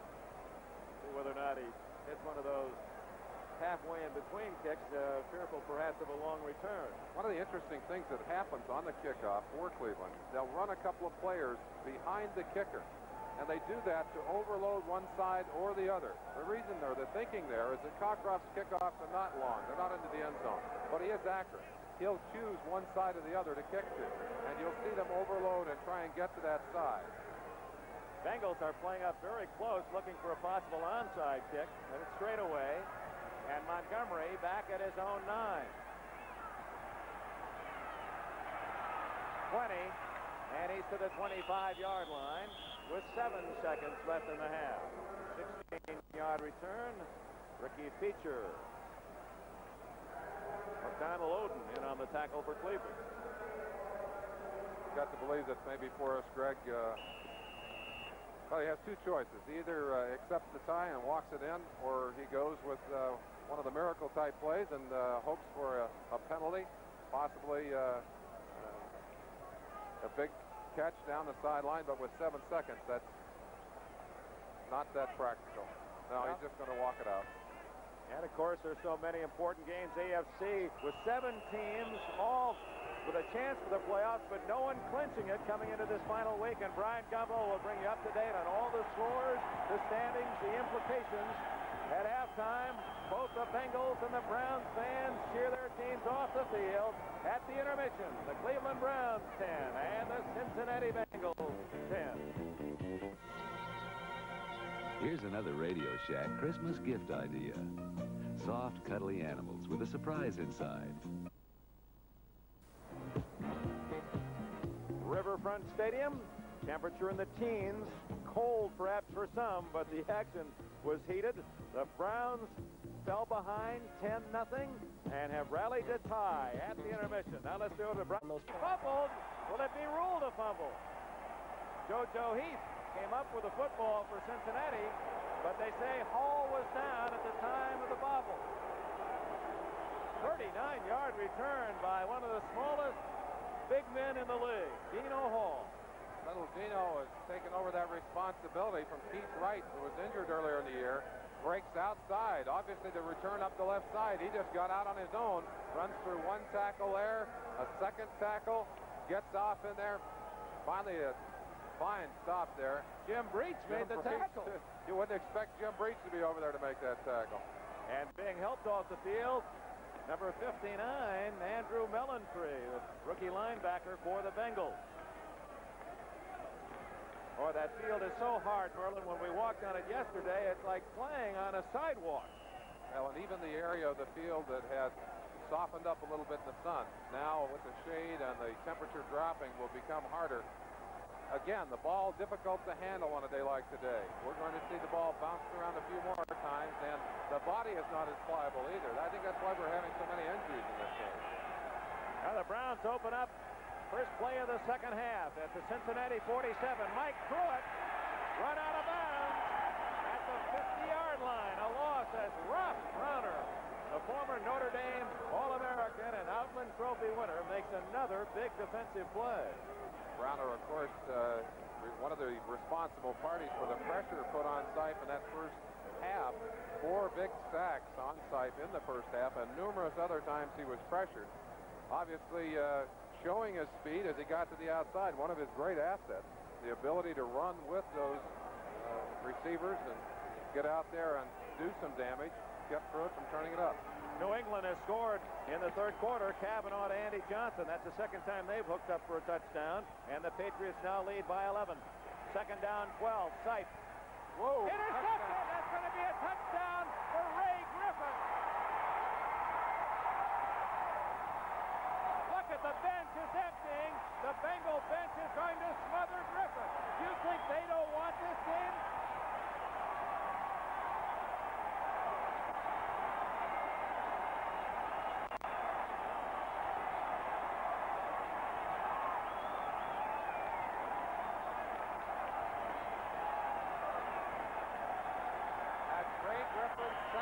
interception of the year.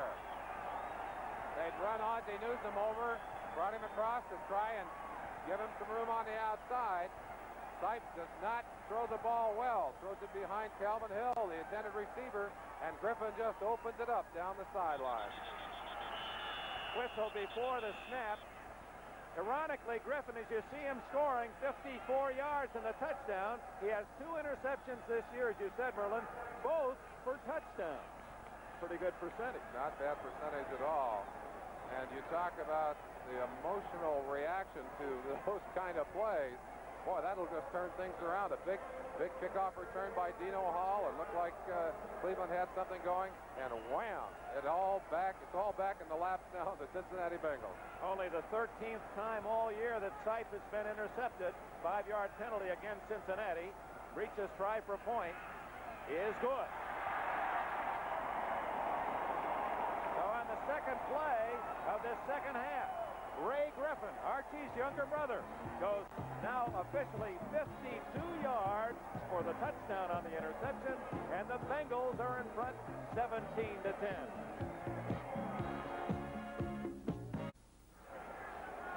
Ray Griffin has stunned the Cleveland crowd and Cleveland sidelines with a 52-yard interception for a touchdown. Dino Hall and Keith Wright are deep as Breach, with the Bengals leading 17-10. It's a short one taken by Cleo Miller. He's to the 30 and out to about the 32-yard line. Miller taking it right out of Hall's hands, and the Browns will try it again. 34 seconds expired in this second half, and Griffin's interception giving Cincinnati the lead.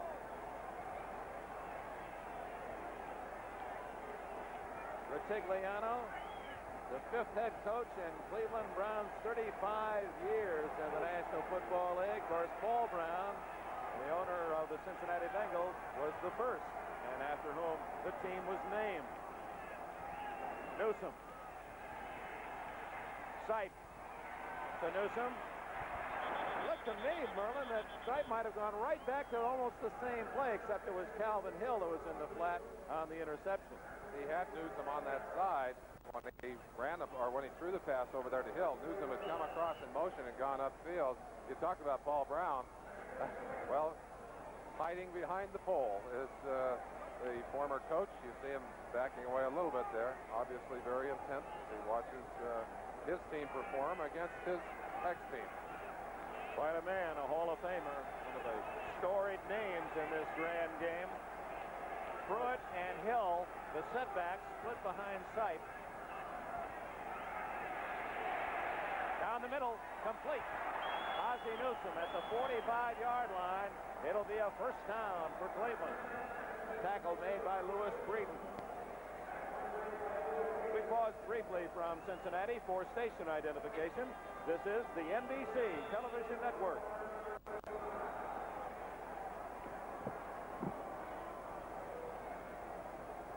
With Merlin, Olsen, Dick Enberg at Riverfront Stadium in Cincinnati, Ohio, where the underdog Bengals, looking for their 4th straight win, lead Cleveland 17-10. The Browns, a victory gets them into the playoffs, but they've been behind most of this game. They rallied to tie in the final seconds of the first half. Sipe to Newsome, complete again, a 5-yard gain out to the 50. And a flag is down, and Sipe may have been hit late. Yes, roughing the passer against Cincinnati.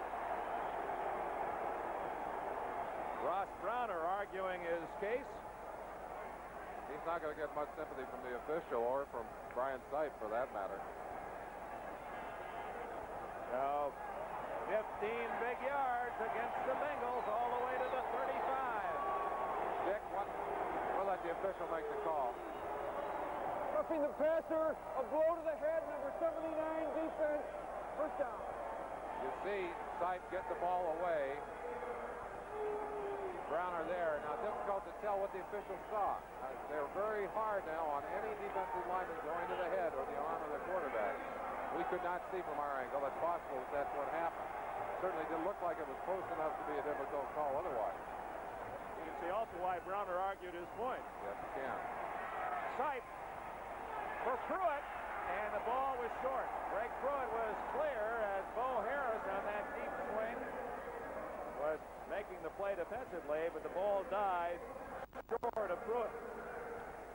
Dick, one of the things that happens to a team when they get a big break like Cincinnati got right at the first of this half, sometimes they come out, they're all fired out, they're ready to play, and then they get in a big emotional break like that, and it has almost the opposite effect of what you'd like it to have, because it's such a good thing that you kind of relax, and it's very difficult then to get back up. We'll keep an eye on the Bengals to see if that is what has happened to them in this game, or to see if it does happen to them in this game. Don Cockroft keeping himself limber on the sidelines. The Browns kicker. It's 2nd down and 10 from the 35. And Sipe is going long for Rucker. Touchdown! No, it's Ricky Feature. Ricky Feature.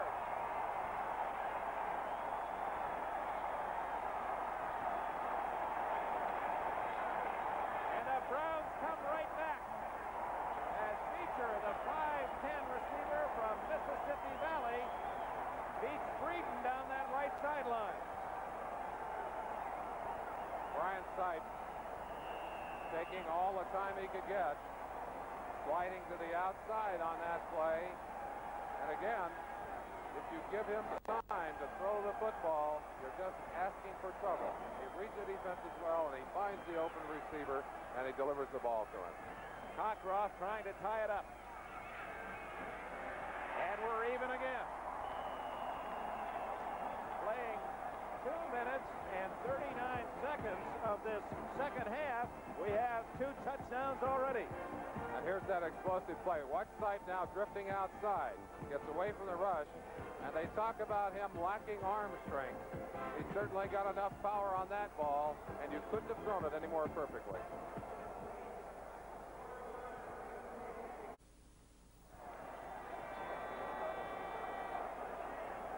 17-17 as Sipe hits Feature, the 2nd touchdown pass for Brian Sipe. And Cockroft kicks it off. At the 9. It's Nathan Poole to the 20. And still on his feet, finally out of bounds around the 30-yard line. Brian Sipe has hit Logan 65 yards, Rucker 42, Adams 45, Feature 35. So Sipe has hit some big ones today for Sam Rutigliano. They call him the cardiac pig. Rutigliano has a body that's 48, but his heart, he says, is 148. It's been tough these last 2 years, and he's really maintained tremendous cool himself, I think. He has really, when everyone else has been overly excited, he's always downplayed the emotion. The first play of the second half for the Cincinnati offense, no gain. And look at the Browns. They're playing the way the Bengals did the first half. It might be that the thing I just talked about a moment ago is taking place, that big break took some of the emotional steam out of the Bengals, who had such an emotional first half and who obviously came out ready to play. The Browns, on the other hand, that renewed their enthusiasm and determination. They came right back. Now their defense very emotional out on the field. 2nd and 10. Play action. Intercepted by Bolton, and he's tackled by Ross at the 41-yard line. The Browns have the ball.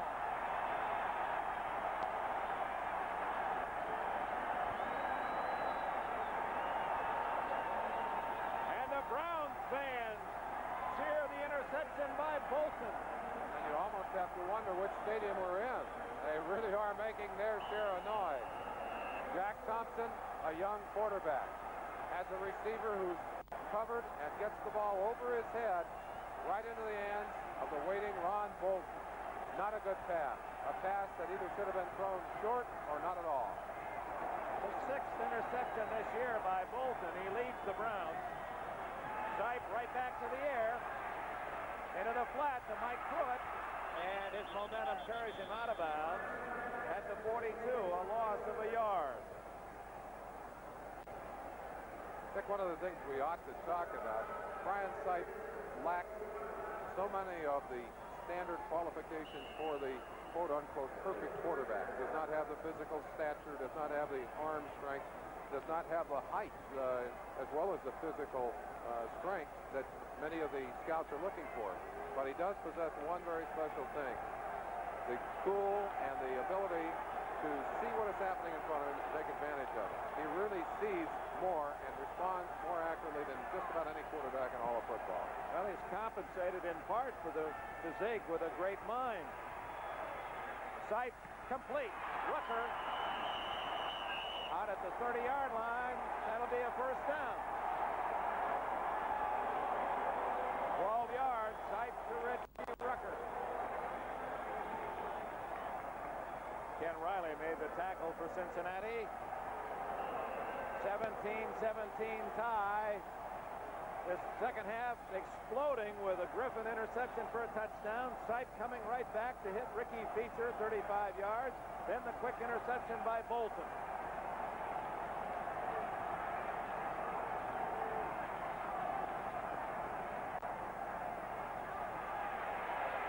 Under pressure, and Sipe goes down. 73, Eddie Edwards got him from behind.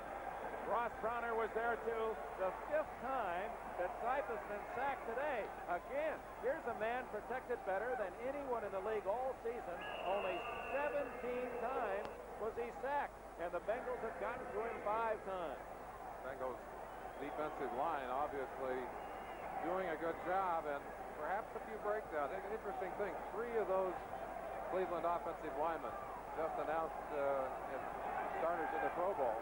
Can't help but feel that maybe a little letdown from a couple of them. Hey, I'm a great player. Well, they got a little more work left to do. That young Bengal line has been tough. It's 2nd and 14. Going long. Touchdown, Feature. Ricky Feature, 2 touchdowns in 2 minutes.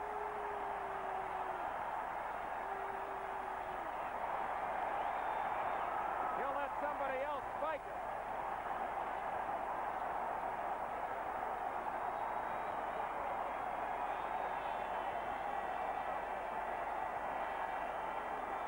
For the first time today, the Browns are in the lead.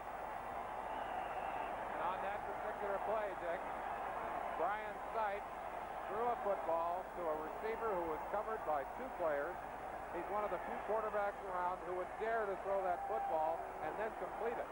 I think he and Fouts are about the only 2 who would have said, hey, I'm going to throw it anyway, and then he comes up with a touchdown. Cockcroft kicks it for point.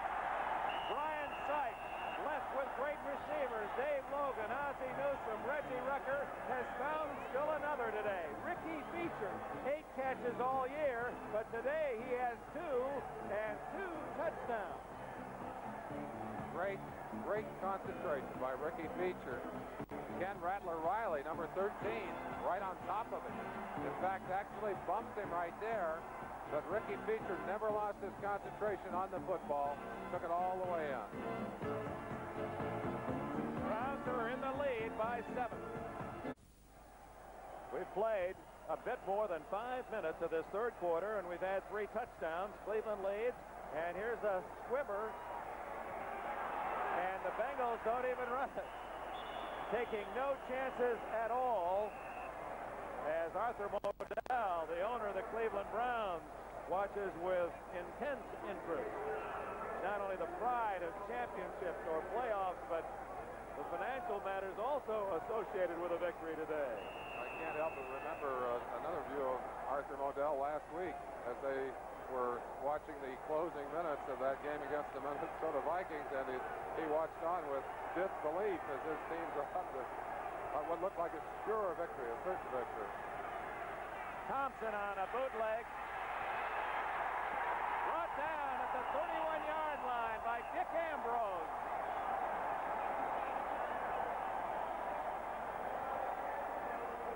That'll be registered as a sack, the first today by the Cleveland Browns.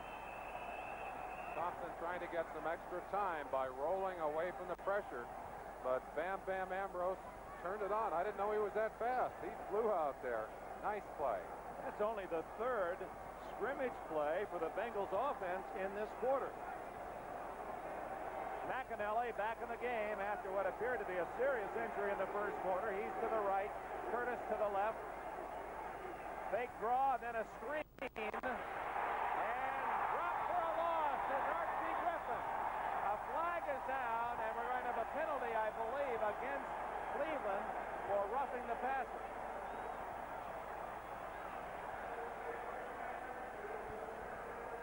I think you're right, Dick. Yes, it is going to be that, and that's a costly error. You've got about a 7-8 yard loss, big play by the defense, and it's just a mistake in judgment by a young defensive lineman. It's going to cost him that big play. Marshall Harris, after the pass is thrown by Sipe, you see Robert Jackson involved in a little verbal challenge.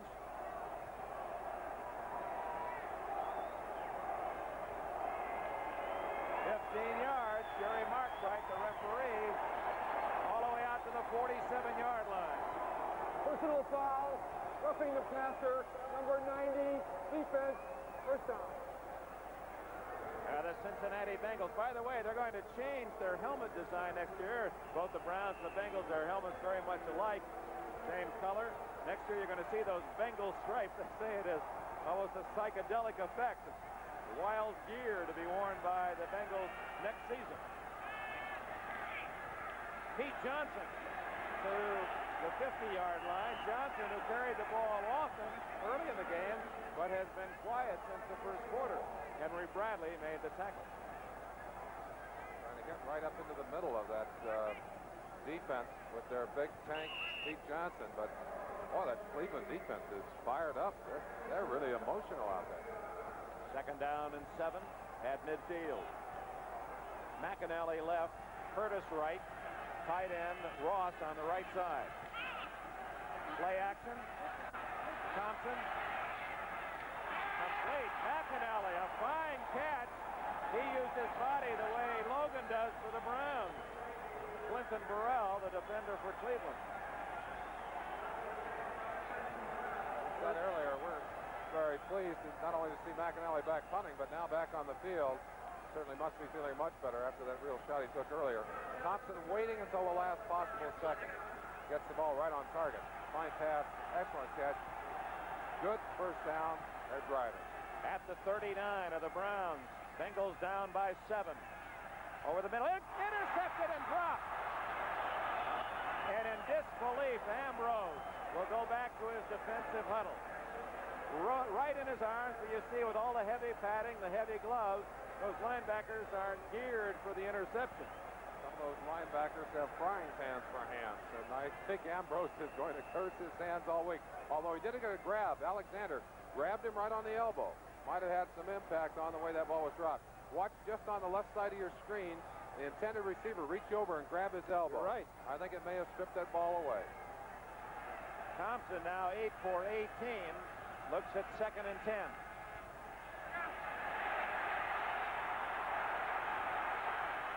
To McAnally, incomplete, and almost into the arms of Darden, playing behind the intended receiver. I think Kenny Anderson, quarterback who has started so many games here and who's been the mentor to young Mr. Thompson, would be looking out there and saying, no, please do not throw that one. 3rd and 10. Forrest Gregg following back-to-back 4 and 12 seasons here in Cincinnati. He's assured the Bengals of a better record this year, and they've beaten Pittsburgh twice. They shut out Minnesota. They've won their last 3 in a row and looking for their 7th win today. A triple left formation. On 3rd and 10, Thompson in trouble, throws incomplete to McAnally. And since this is the Bengals' last game of the year, McAnally may need about 6 months to recover from this one. Certainly might. Again, Thompson under pressure. Stunt run in there. Elvis Franks, 94. That's 77. Lyle Alzado getting there at the last second. McAnally stretching back. Autry Beeman, 24, the man going in to try and make the tackle. Again, not knowing whether McAnally had that ball or not. No, McAnally saved an interception by reaching back. That ball was headed right into the arms of the Browns. McAnally, of course, did not kick in the first half. Breach was the punter because of his injury, McAnally's.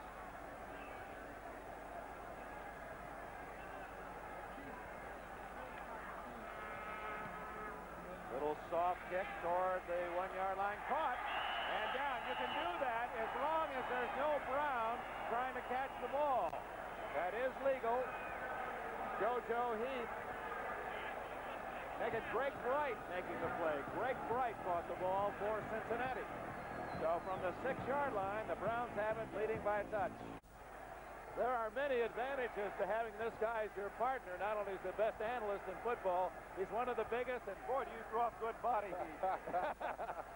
I really needed you today. Needed today, Dick. A lot of heat being thrown off by these fans here as they're shouting defense, defense, defense. And the pressure certainly has shifted now to the Bengal defense. They have an opportunity to make something happen here. They've got Brian Sipe with his back right against his own goal line. From the 6-yard line, and knowing Sipe and the Browns, he'll probably throw. He often does in this situation. Nope. He gives to Pruitt, and Pruitt gets only a couple of yards. Cameron, 50, 79. Browner, what a game he has played today. Edwards all in on the tackle. Russ Browner had a fine start on the season. Really playing extremely well, and then was injured and had a tough time through some of the central part of the season. Has now come back strong here on the final part of the year. And I think part of the credit for what we've seen emotionally on the part of this Bengal defense today has to go to Hank Bullock, who really has done a good job of getting this team to accept and learn to play that 3-4 defense. And it's a tough 3-4 that they're playing. Calvin Hill and Mike Pruitt behind Sipe from his own end zone. Complete, incomplete. Pruitt hit by Breeden just as he caught the ball. And Griffin, the touchdown maker earlier in this quarter, took it in just in case. Again, the kind of hit that we have seen several times that shakes that ball loose. Watch Pruitt get it, turn right back into the shot there. Obviously, the ball not under control. Sipe will have a 3rd down and about 8 yards to go anyway. A score, Merlin Olsen, of interest. The Oilers have scored and tied Minnesota. That's late in the 3rd quarter. Tony Frisch's field goal gets the Oilers even after Stabler and Casper hooked up on a touchdown pass. Sipe on 3rd down, going long for Rucker. Almost caught by Rucker. He was battling Ray Griffin for the ball. Put on your helmet. You can get down there and get a little feeling for what it's like to be in the backfield with Brian Sipe. Watch the shot he'll take right at the end. Whoops, didn't get a chance to see that. But now watch Rucker go up and fight for that ball. I think if there's one thing that comes through to you watching these Cleveland Browns, it's the quality, the catching ability of their receivers. Great concentration. Montgomery at the Cleveland 44. Evans to kick from his own end zone.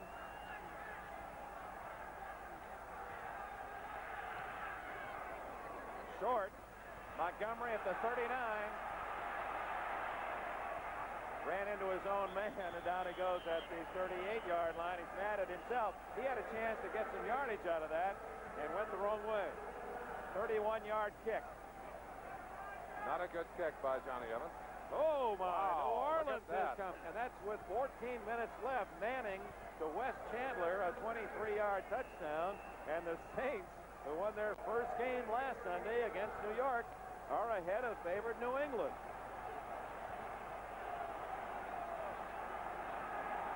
Cleveland 24, Cincinnati 17 here. Browns ball.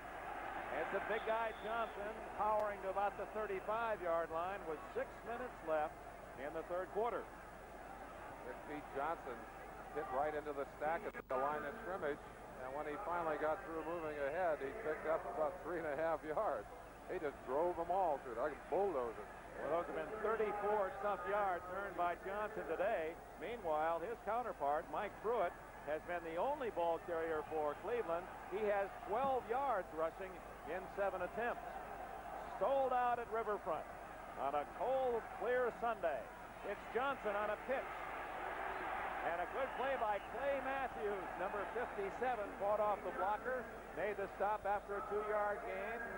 The omnipresent Lyle Alzado also a piece of the tackle.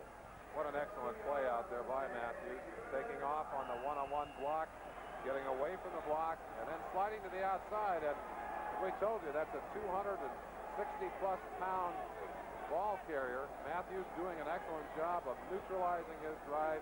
Finally got some help in taking him down. Third down, a long 5 at the 33 of the Browns. The Bengals a touchdown behind. Curtis moves out as a wing right. Blitz. Thompson. To Curtis. First down at the 19. Fine catch by Curtis in heavy traffic.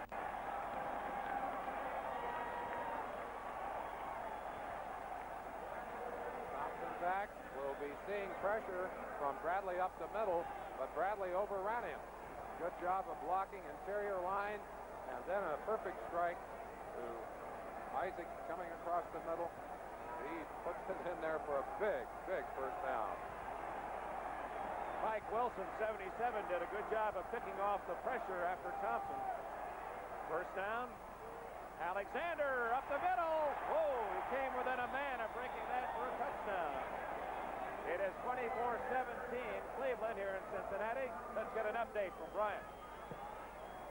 Dick, down in the Superdome, the Saints are going for their second win and at the same time trying to knock the Patriots out of the playoff picture.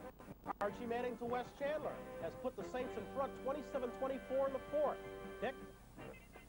Well, Pete Rozelle must be very proud of what he has watched this year. How can you construct a season with so many question marks coming down to the final minutes of play?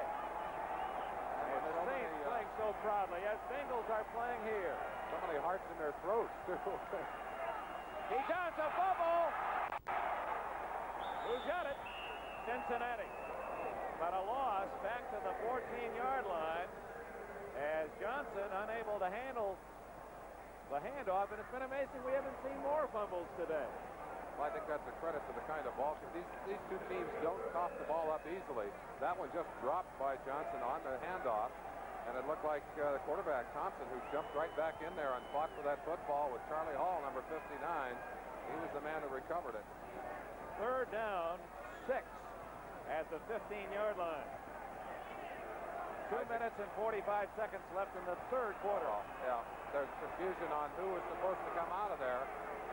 Obviously, that will be resolved with a timeout for the Cincinnati Bengals. 2:45 left third quarter. Forrest Drake's team in position to possibly tie it. They trail 24-17.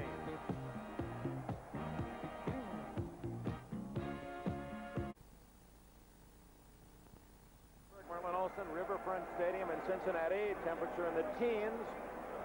Cleveland Browns have rallied in this third quarter to take the lead, 24-17. Back-to-back touchdown passes from Brian Sipe to Ricky Feature. But the Bengals on 3rd and 6th have it at the Brown 15-yard line. This is in the frozen end of the field.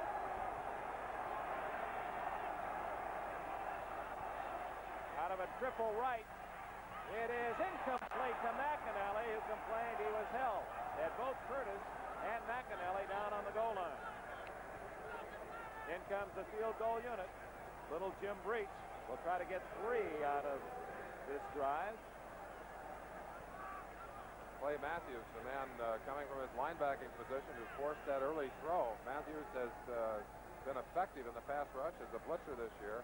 I think Thompson certainly feeling the pressure, flipped a little early, and again a timing pattern. The timing of the receiver knocked off by the defensive back. The ball fell incomplete in the end zone. 28-yard attempt by Breach is no good. He missed to the left. So the Browns will get it at the 20-yard line as the Bengals come up empty.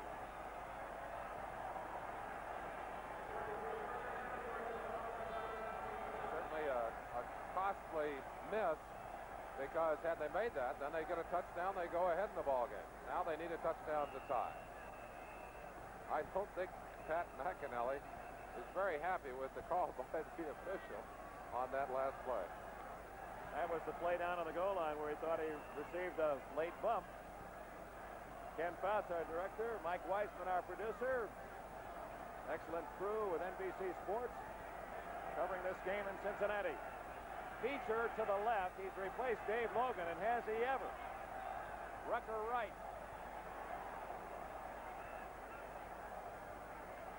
Greg Pruitt, his first carry today. Net fumble, and the Bengals have it.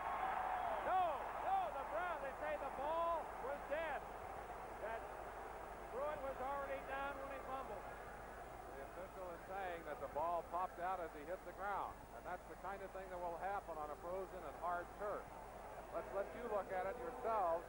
Pruitt getting outside. Great play by Leclerc from the inside. Ball bounces loose. Let's see it again.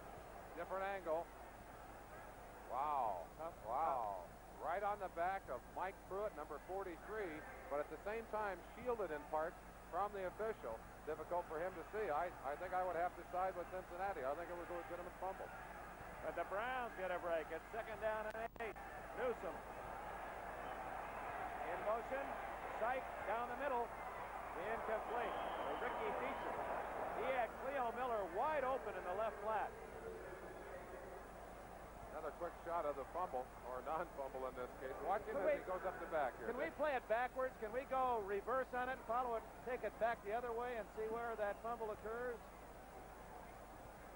Wonder if we can reverse that, Mr. Weissman. Can you take it back the other way, or do we have that facility? We put the pressure on the folks down there. I don't mean to do that. That's second time to look at it. Ball being stripped away before he hit the ground. The question may be about his knees. Were his knees on the ground? Difficult for us to tell. Right. It's a tough ball. 3rd and 8. Offside, I believe. Yes. Down the middle, incomplete, but the Bengals were offside. Sipe on the ground. He took a shot as that ball was delivered. He's holding his leg, Dick. He hasn't gotten up yet. There he is, Brian Sipe. Doug Deacon. I said he's all right. He's going to get up. He's a tough. I talked about him lacking physical stature. He does not lack courage. He is a very courageous young man and a very bright young man.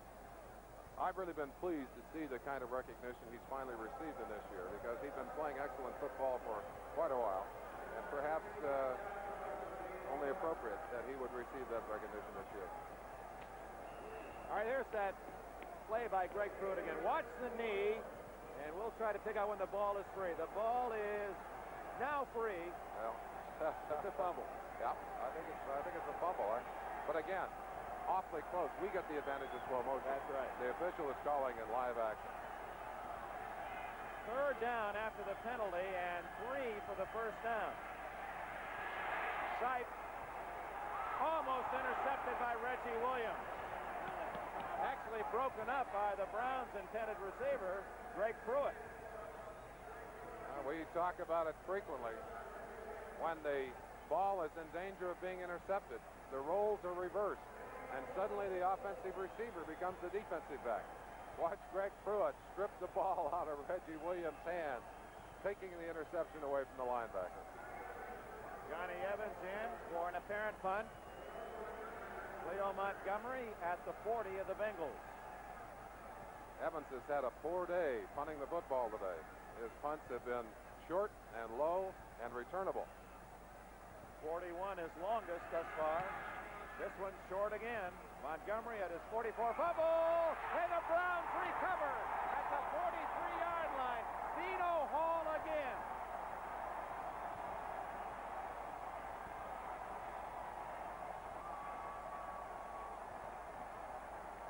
Twice today, the Bengals unable to field the punt. And Dino Hall, the man on the spot, both times for the Browns. Again, the ball kicked short. Up to get the ball. Leota has it in his hand and then makes the mistake, I think, of looking downfield to see where he was going to run with that football. Boy, you can't run with it until you've caught it properly. And again, that's kind of off timing. Short punt like that sometimes causes problems for you. Watch the catch right there, or non-catch. He drops it back through, and alertly, Dino Hall right on top of it. From the 43, Sipe trying to take advantage. Goes deep. Intercepted and dropped as a fine effort by Lewis Breeden, as they have been picking on Breeden all day on that side. And he may be hurt. And that was just from the way he collided with this frozen carpet. We talked about how hard that turf is, and as it gets colder, it will get harder. Breeden stretching, giving everything he had, ended up right on his nose on that turf. Breeden had a big week last week. 3 big interceptions in that Chicago victory.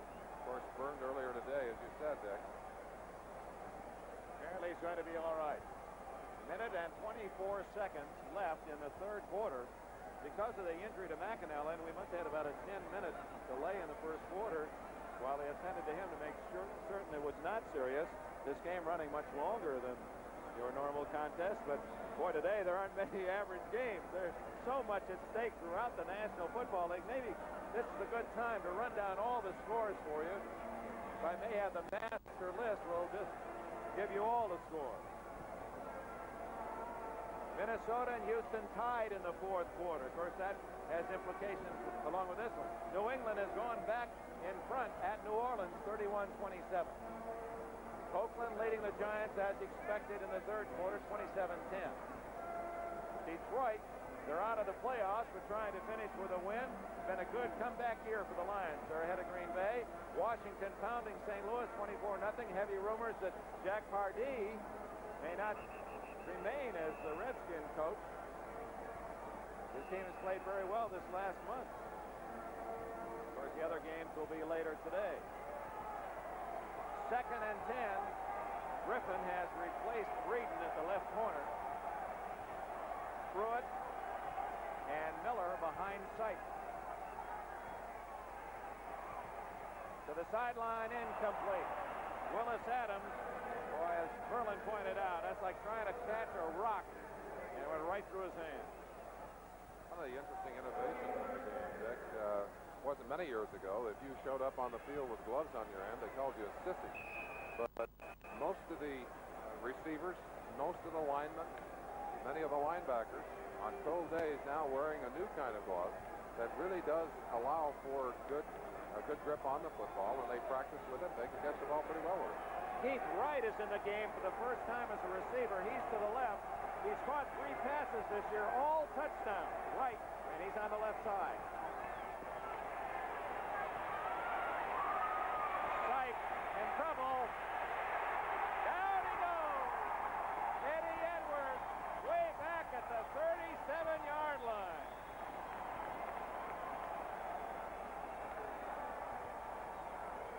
Sipe asking Calvin Hill what happened. Obviously the man he wanted out of that pattern. Eddie Edwards getting the congratulations on the sideline. A 20-yard loss, a very big loss, and an emotional play. You need that kind of an emotional play to get things moving again. Now let's see if they gamble a bit. They may go after this kick. 9 men on the line of scrimmage. Now 10. With only Montgomery back at his 26.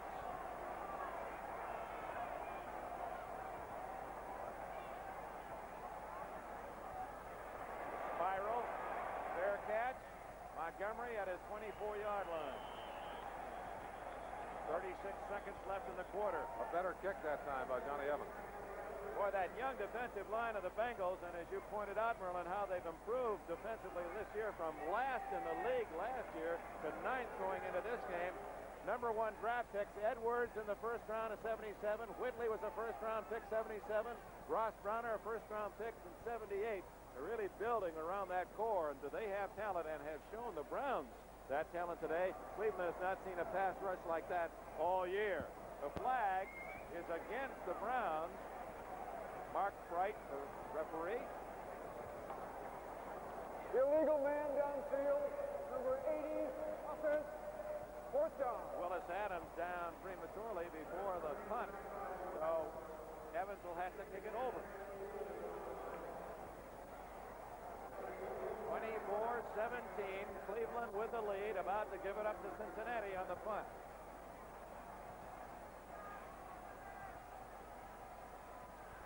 They have the return on this time. They held up the outside man pretty well. Short kick. Look out. That's how they got in trouble last time. That's just before the half. Ball rolls dead at the 41-yard line. Grabbed by Ricky Beecher, 83. So the Bengals have it again with 23 seconds left in the quarter. That was only a 27-yard punt by Evans. So the penalty cost Cleveland 17 yards.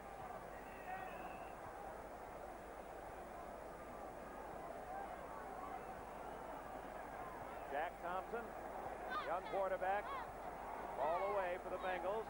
Kenny Anderson injured. Thompson to throw. Going long, got McAnally open. What a catch! An incredible catch for a touchdown! Oh, my!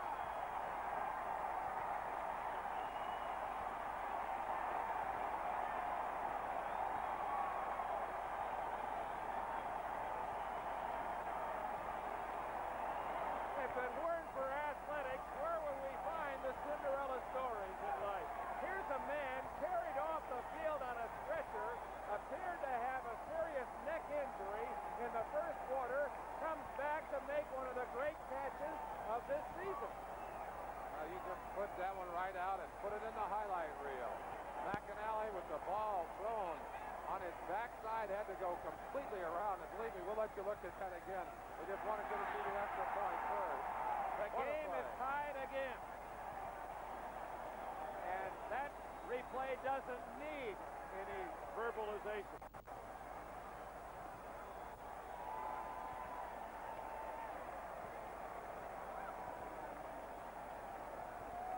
What an incredible catch. What an incredible catch. Pat McAnally, and here it is from another angle. McAnally, as we said, turning completely around, taking the ball dead over his head. The toughest kind of catch in the book. Oliver Davis, 21 there, and he actually bounced right off the top of the defensive man and went on into the end zone. Willie Mays would have been proud of that one. So McAnally, it looked as if he was guessing it was going to be farther to his right, was able to come back and with a left hand keep it in his grasp. It just didn't appear he had any chance to catch that football. Let's give Thompson some credit for an excellent pass, too. A long pass, powerful pass. Now Bridge kicks it off. The Browns and Bengals are even. Keith Wright at the 20. He's at the 30, and he's hit at the 32-yard line with 3 seconds left in this crazy third quarter that opened with Ray Griffin intercepting Sipe for a touchdown. Then the Browns got 2 quick scores on Sipe to feature touchdown passes, and the one you just saw, Thompson to McAnally, as fine a play as we've seen all year. Dick, we've talked about the intensity of this rivalry. It's a divisional rivalry. These teams go head-to-head every year, and this is the kind of game they've been turning in. They fought to a 15-13 game last year, one that the Browns eventually lost, which cost them a playoff berth. We told you there's nothing that Cincinnati would rather do than put them out of it again this year. Sipe to Pruitt, Mike Pruitt to the 40-yard line, very close to a first down. Jim LeClaire, Bo Harris made the tackle at the end of the third quarter. Oh my, Mr. McAnally with his highlight catch has tied the game. We go to the fourth quarter, dead even. The Cleveland Browns 24, the Cincinnati Bengals 24. This enthusiastic sellout crowd at Riverfront Stadium, both Bengals and Browns fans have had their chances to cheer and to moan and dismay. But the play's basically been very exciting considering the weather conditions. Mike Pruitt has a first down for the Browns as we open the fourth quarter at the 46-yard line. The statistics through 3 quarters, almost dead even. Well, dead even. Time of possession very close. Yardage in favor of the Browns. But again, big plays on the day. Sipe has had a few more, but no play of the day could have been bigger than that great catch by McAnally. One thing we have to reflect on, the importance of that missed field goal, that short field goal that Breach took off to the left in the middle of the third quarter. That run by Mike Pruitt put him over the 1,000-yard mark, 1,002 yards, with 19 yards today. Sipe complete to Newsom at the 49 of Cincinnati, a gain of almost 5. And Sipe himself has gone over the 4,000-yard mark passing on the season with his performance today. Former catcher on the Little League World Championship team from Grossmont and El Cajon, La Mesa area of Southern California. He's been a champion and a star all of his athletic life. He's really a cool customer. You saw him there. It looks like he's strolling the park a bit. That's what makes him so effective in a game like this. Second down, 6. Newsom in motion. Pruitt gets only a yard or two. 48-yard line. Tough defensive surge by the Bengals. Reggie Williams, the linebacker, helping Wilson Whitley and Jim LeClaire. Trying to run in behind Big Joe DeLamalure over there. They obtained him in a trade with Buffalo before the season started. Able to sign him. He's an interesting case. He's very comfortable on a day like today. Grew up in Detroit, played his football out there in Buffalo, and then came here. From Detroit to Buffalo to Cleveland, you really got a Quinella there. He says, I like it. I'm a blue-collar guy. I like playing for a town like Cleveland. Third and a long 5 for Sipe. Incomplete. Greg Pruitt hadn't looked for the ball, and Brian Sipe is really frustrated. Pruitt was never in the picture. He didn't know the ball had been thrown. Quarterback needs to have the attention of his receiver. Sight back, reads the defense, knows which man is open, and throws it to him. Now watch what happens. You got to look for the football. And that's exactly what Sipe is saying. Come on, you got to look for the football. The Browns, with 12:44 left in the game, are tied at 24. Evans hits a high angle and a good bounce inside the 15-yard line, out of bounds at the 14. Good kick by Evans. And in this tie game, we have a timeout. 12:35 left. It's even at 24. With Merlin, Olsen, Dick Enberg, Riverfront Stadium, one of the finest games we've seen all year, tied at 24 in the fourth quarter. We were listening to those old Bill Stern tapes last night at our friend Jack Bailey's house. Game is almost playing like one of his portraits. He couldn't have built any more tension and emotion into this one than we've seen today from these two fine football teams. The Bengals now have possession. 12:35 left. Alexander up the middle to about the 17-yard line. Well read by that Browns defense. Robert L. Jackson, who has played brilliantly despite injuries again this year, but healthier than he has been. Key tackler. Ball at the 17. Call it 2nd and 7. In case you joined us late, Tim Breach kicked the field goal early to give the Bengals the 3-0 lead. Then Thompson scrambled 13 yards for a score to make it 10-0 Cincinnati. Sipe to Rucker, 42 yards, 10-7. It was tied at 10 on a Cockcroft field goal just before the half. It's been tied at 17. It's now tied at 24. Thompson almost fumbled. Now he gets it away, incomplete. Thompson ever so close to having that ball stripped away. See the smile there. He realizes he dodged a bullet there. Watch him here. He feels the rush coming from the inside, gets away from it briefly, knows he's going to be trapped by Alzado there, and just threw the ball away. Now, wow, you've got to be lucky that you don't throw that to one of those guys in the white shirts. Perfect triangle of Browns, and the ball landed in the middle. Pete Johnson comes out. McAnally split left. So you'll go with only one running back here out of the shotgun, Alexander, with now Curtis flanking right. 3rd and 7. Thompson going to run it. First down at the 32.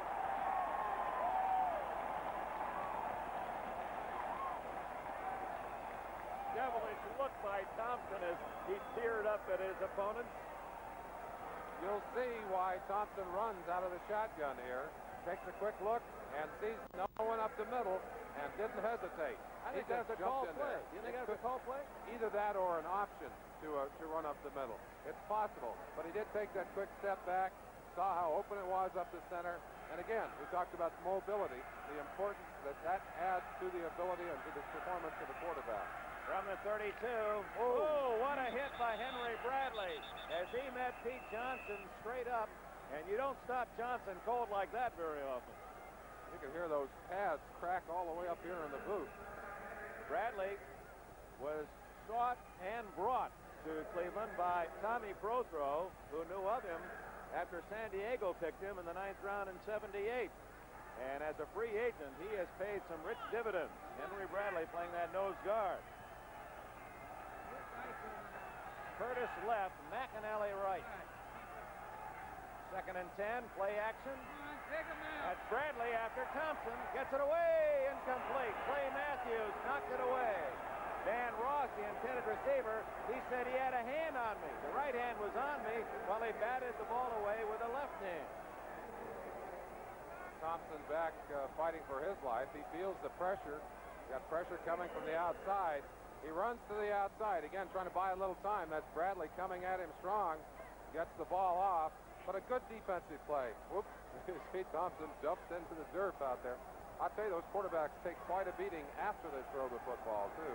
They earn their living. They may make a good contract, but they make their trips to the training room, too. Born in American Samoa, Jack Thompson, 3rd and 10. Got a man open. Ross all the way to the Cleveland 34-yard line.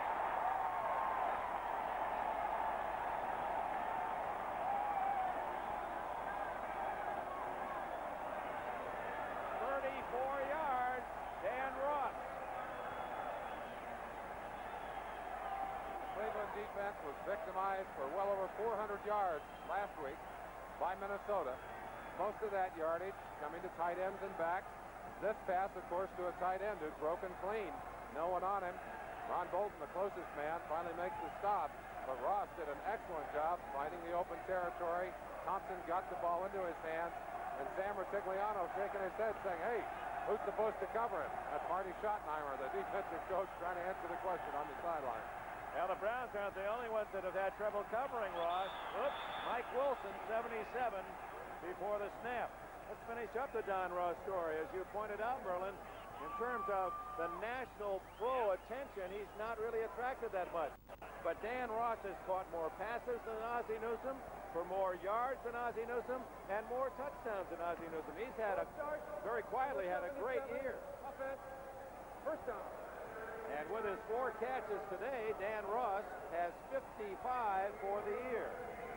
Not a bad season. Not a bad season at all, and a young man who will get better. 1st and 15 from the 38 of Cleveland. Ross in motion. Draw. Well read by the Browns defense as Charles Alexander corralled by Robert Jackson. And Alexander and Jackson having words. In fact, you saw Alexander kind of flail a little bit at the Cleveland linebacker. Jackson turned back to him, tapped his chest. He said, you want more of me? I'm here. Come find me. You got to feel for the emotion in this game. These two teams really going at each other. And the cardiac kids, they're doing it to us again. The end of the play here, Alexander will come quickly off the ground. You see the little bounce on the helmet there. A little swipe from Alexander. Intentional or unintentional, doesn't really matter. They're both a little ticked off there. McAnally complete at the 22. It'll be another Bengal 1st down. 16 yards.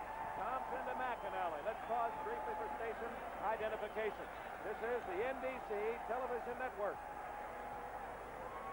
WKYC-TV Cleveland Television, home of the Browns.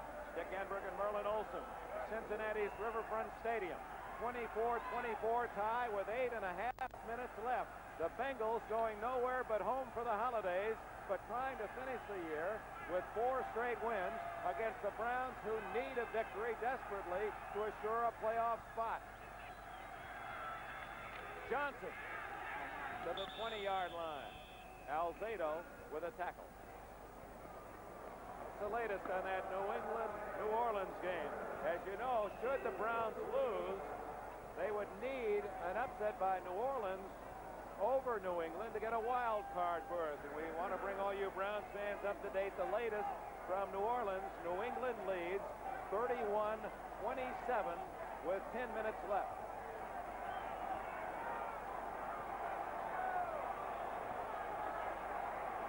Second and 9. Intercepted. Tom Darden at the 20, at the 30, all the way to the 33. The all-time pass interceptor in Browns history. They have made the biggest of the year for him. That's just what it looked like. The Cincinnati Bengals were going to earn those briefcases. Jack Thompson throws a bad pass. He's a young quarterback. He just made a great pass. This one goes over the head of the intended receiver, and that is so costly when you're throwing into traffic right there. 27, Tom Darden in position, picks it up, out to the outside, and although he's tackled, he makes the big play for the Cleveland Browns. The Bengals' long drive to a possible lead ends on this interception. And Ross outside, just a little quick turnaround move, but that ball must be thrown low. Cannot go high because it goes right into the secondary. And that's a costly mistake, but a mistake made by a young quarterback who will make that kind of mistake until he gets more experience. Tom Darden returned it to the 33. Sipe. Incomplete through the hands of Reggie Rucker at the Cincinnati 45. Other scores of interest, well, we'll get to that right after this. And this almost was a reverse play. Ball bouncing out of Rucker's hands, and the receiver cannot afford to do that either, because often that tip will go right into the hands of a waiting defensive back. Look at that one, Merlin. Oh, Minnesota leading Houston in the fourth quarter, and we understand there's 2 minutes left in the game in New Orleans with New England leading 31-27. 2 minutes left. Everything going to the wire today, right down to the end of it. Cardiac weekend. Sipe to feature, intercepted by Ken Riley at the 34 of Cincinnati.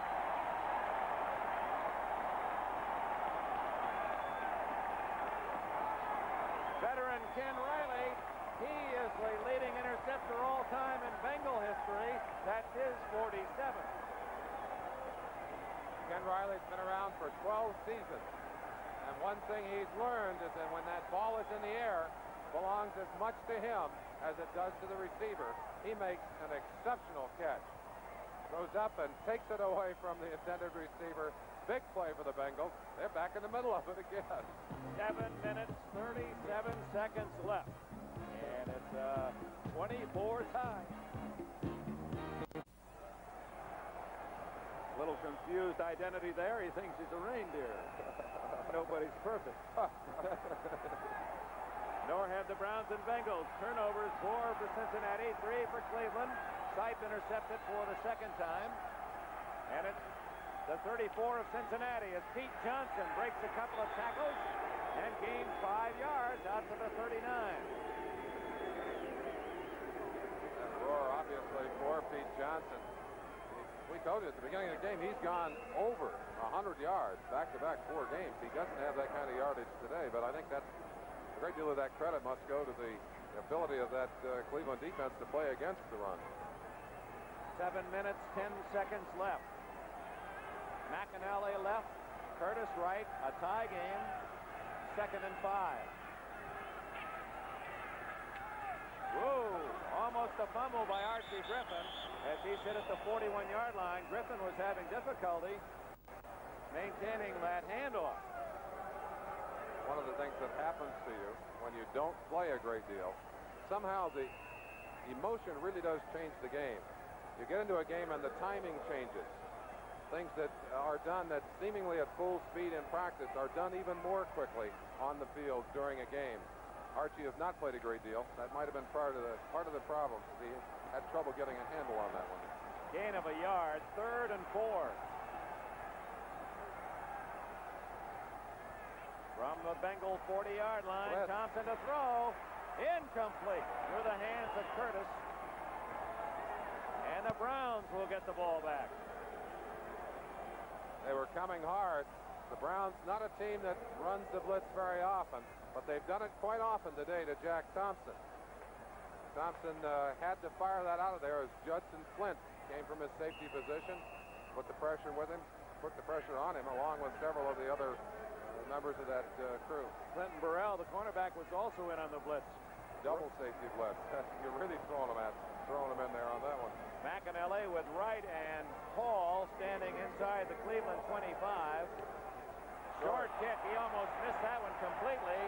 And a break for the Browns. It goes out of bounds at about the 45-yard line. McAnally disappointed. He caught that one way out on the front end of his foot. You talk about peaks and valleys, highs and lows. You saw McAnally early. As he caught that incredible pass, you saw the height of his emotion, and now you see the height of his frustration as he makes a very bad play. Now it's Cleveland's turn.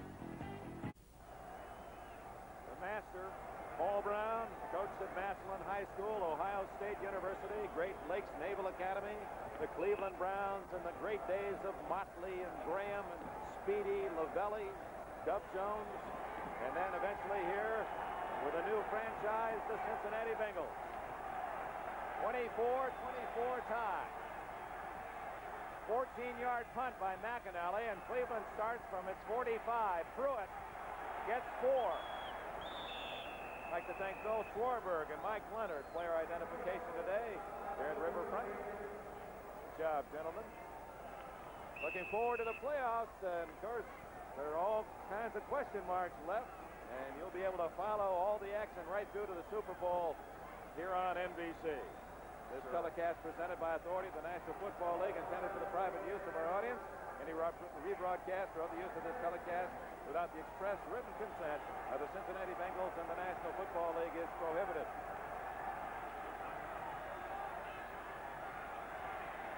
Sipe to Newsome, complete. Well thrown. He kept it low, and it's a first down at the Bengal 44. We talked about the young quarterbacks making mistakes. Sipe has had his share today, two interceptions. But on this pass, the ball is well controlled, as you said. He's got to throw this ball low to keep it away from the defenders. He did exactly that, and he got an excellent reception on the other end of it for a first down.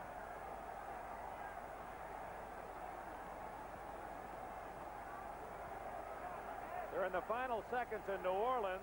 New England still leading by 4. Newsome with that last catch has 4 today and 50 for the season. Newsome in motion. First down. To Calvin Hill, complete. And Hill steps out of bounds at about the 37-yard line. So Sipe patiently picking at that Bengal defense. The game even at 24, and the clock running down to 4:34. And the cardiac kids obviously are going to do it to their fans again. They're going to hold suspense right till the end. Again, a final, Merlin Olsen. The Raiders are in the playoffs. They beat the Giants 33-17. That's a final. Doesn't sound.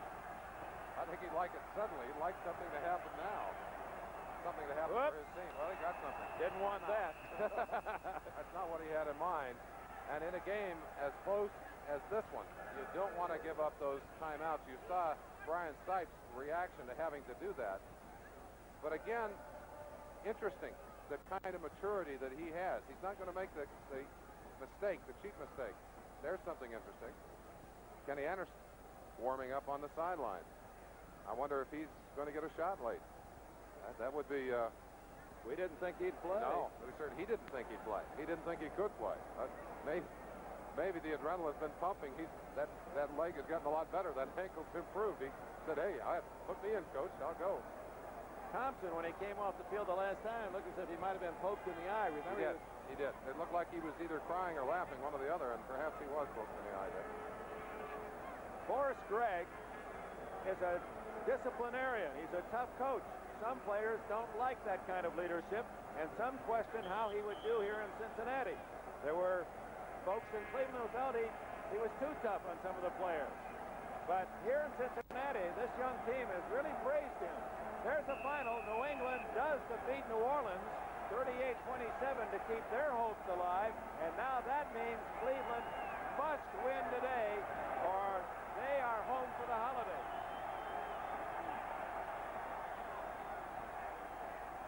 Dick Enberg, Merlin, Olsen in Cincinnati, Ohio, Riverfront Stadium. Cleveland and Cincinnati are tied at 24. Cleo Miller drives to the 33 of Cincinnati. It appears to be close to a first down. Reggie Williams with a tackle. This game has gone back and forth. Cincinnati led 10-0 early. Cleveland rallied the tie at 10 at the half. Then an interception, touchdown. Ray Griffin, 57 yards. Opened the second half. Cincinnati led 17-10. Then Brian Sipe hit Ricky Feature 2 times on bombs to give Cleveland the lead, 24-17. And then an incredible catch by Pat McAnally of Cincinnati. A man carried off the field on a stretcher in the first quarter, tied it at 24. And now we're down to 3:50. The Browns must win to be in the playoffs. Knight threw it all the way to the 18-yard line. Brian Hicks saved the touchdown. The Cleveland Browns, depending so heavily on the passing game during much of the year, have gone increasingly to Pruitt here in this ball game. Pruitt finds a hole. Excellent blocking inside by De Leon, the rest of the offensive line. Pruitt explodes up through there. Big gainer, down in easy field goal range, but knowing Sipe, knowing Retigliano, they want the 7. Greg exhorting his defense to take it away. Shut him out. Keep him away from that goal line. And a reminder again, Cleveland working in the frozen end of the field. Cincinnati missed a short field goal from this area in the second half. That's Cleo Miller inside the 15 to the 14-yard line. Very conservative call. Not what we'd expect out of the Cleveland Browns. Could it be that Sipe and Retigliano are changing their spots a little bit here late in this ball game? With 2:43 in the clock running, the game tied at 24, and Cleveland on the march. The Browns, a team that will pass from its own end zone, and now deep in the other team's territory, have stayed on the ground. Sipe told me earlier in the game, he said, we may be a little more conservative against this team today. They certainly have been that. Give to Pruitt. Big hole. He's all the way to the 6-yard line. First and goal, Cleveland.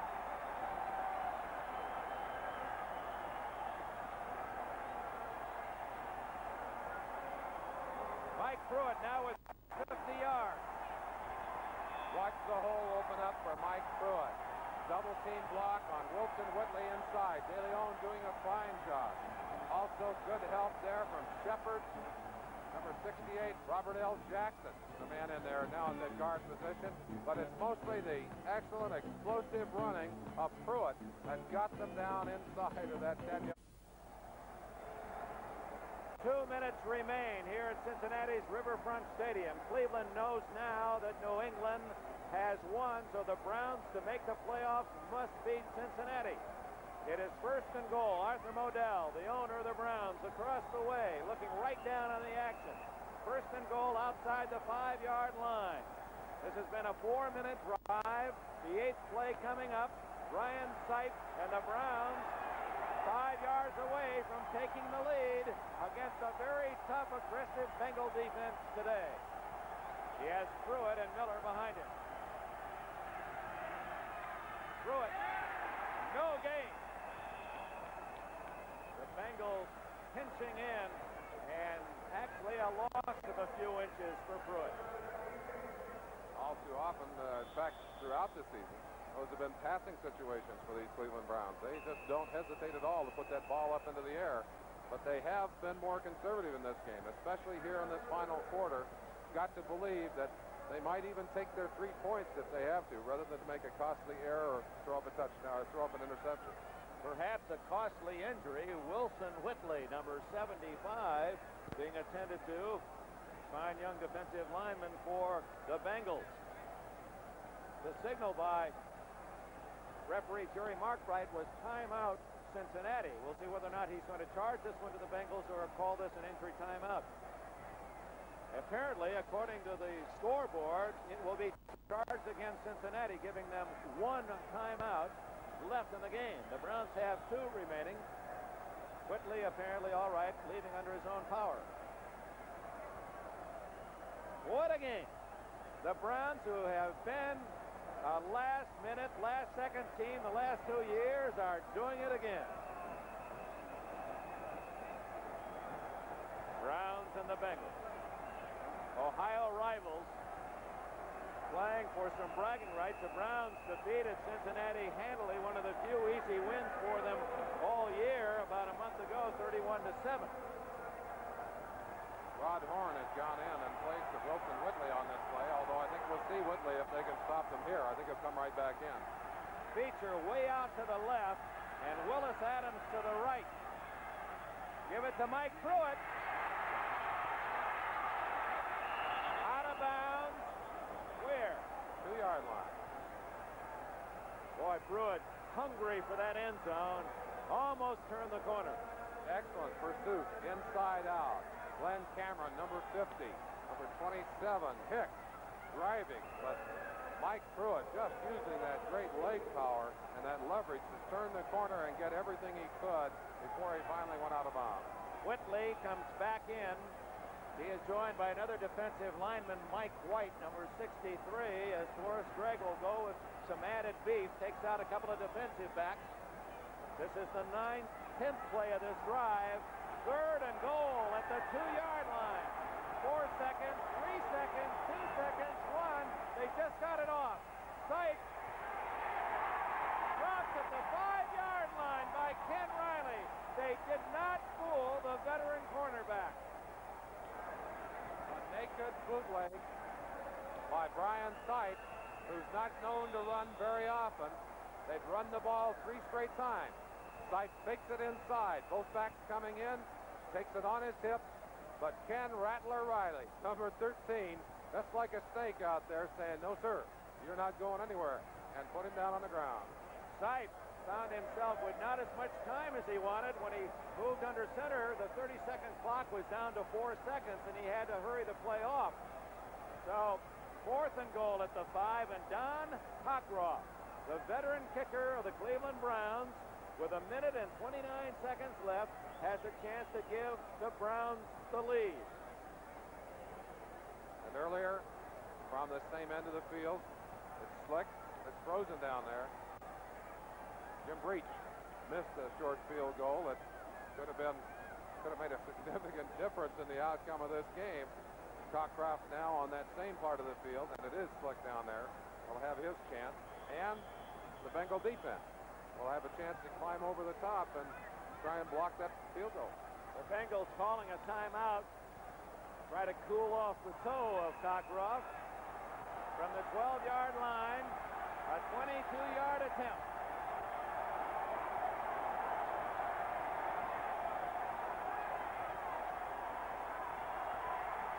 The Browns are in the lead.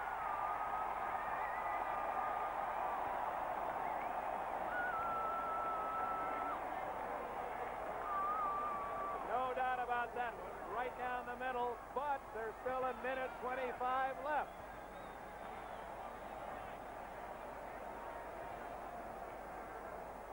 The Browns and the Bengals. Ohio rivals tearing at each other. Cincinnati trying to deny Cleveland a playoff spot. The Browns have the 3-point lead that would give them an opportunity to go on into the playoffs and toward that Super Bowl dream. But they're going to have to stop the Cincinnati team that has plenty of time but no timeout. And Ken Anderson apparently not expected to play at all. At least he stripped off that warm-up jacket, is going to be the quarterback. He's going to be the quarterback. It'll be his first play in several weeks. Working on an injured ankle. Did not expect to play today. Did not feel that he was able to play today. But the adrenaline that pumps in the system of an athlete is a wonderful thing. He said, hey, I'm ready if Jack can't go. We don't know what the injury was to Thompson, but maybe a finger to the eye, something to bother his vision. 1 minute and 25 seconds to go. Cartech kids have got us down this again. And as you said, it is not over. It is not over yet. You wonder about Cincinnati electing to use a timeout when Cockcroft was kicking that field goal. That could be a very important timeout denied the Bengals. Very high and quite short. All the way to the 20-yard line comes Montgomery, and he is tackled at the 32. Clock stopped with 1:19. Clock ran 2 extra seconds.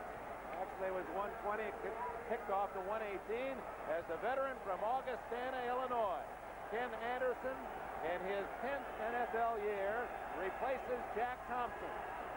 Oh, what a strip. And you couldn't ask for a better man to step in. He's a precision passer. He's a veteran quarterback.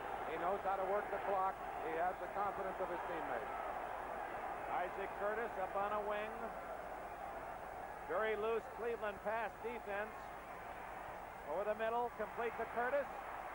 Trying to use his speed, but he couldn't get away. And the clock is running. 109, 108. Judson Flint, a good sure tackle for the Browns. No huddle, they'll go quickly. Second down and 7. Anderson in trouble. Incomplete to Pete Johnson. Stops the clock at 52 seconds. Last week, the Browns had a 2-touchdown lead plus midway through the 4th quarter, only to see the Vikings score 3 times and, of course, won the game on an incredible 80-yard drive in 2 plays, 14 seconds on that squadron right catch when Ahmad Rashad picked it out of a crowd to deny the Browns the win. You wonder if that's planted somewhere in the back of their mind. Anderson down the middle, complete. Ryder all the way to the 43. The clock is running. 43, 42 seconds. The Bengals now wish they had one of those timeouts. 22-yard play. What a throw by Anderson. First down. Over the middle, Ross. But the clock will run with us. He's to the 34. 23. You see the clock running. Anderson hurrying his team into formation. Throws this one away. 11 seconds left. Oh, my. Sam Rutigliano, I don't think there's a doctor's x-rays that could handle what's happening inside that man. It would look like an anthill.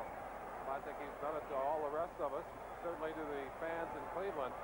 But what an exciting game, and appropriately, the way this team should finish their season, with everything still hanging in the balance. With their defense on the field, hey, saying, let's stop them. You saw Sam say it right there. Let's stop them. Kenny Anderson about to take the snap. 11-6 left on the clock. Will he go for the touchdown or go for field goal? Complete to Kreider, but I don't think they can get a playoff. At the 14, it's over. The Browns are in the playoff.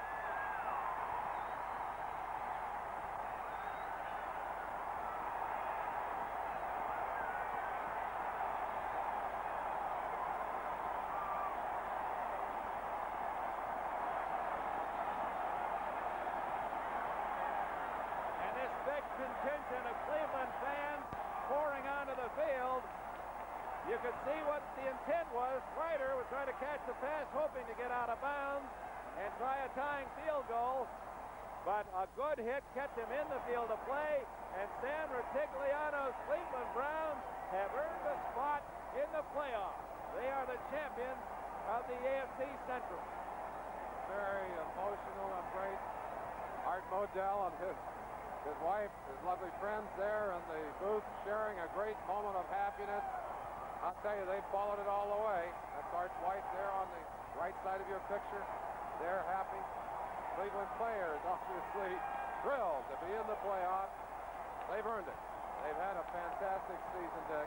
They've taken it all the way to the end. There's the Cleveland Browns locker room. You'll see the happy Warriors as they come in to celebrate a hard-earned victory in a very difficult season. Nothing easy for the Browns. The most dramatic team of the National Football League comes down within 11 yards of extending their season. Nate Wallach, the veteran public relations man for Cleveland. The Browns fans came here, 10, 12,000, and it might have been the difference. They certainly offered support. Cleveland has beaten the Bengals 27-24.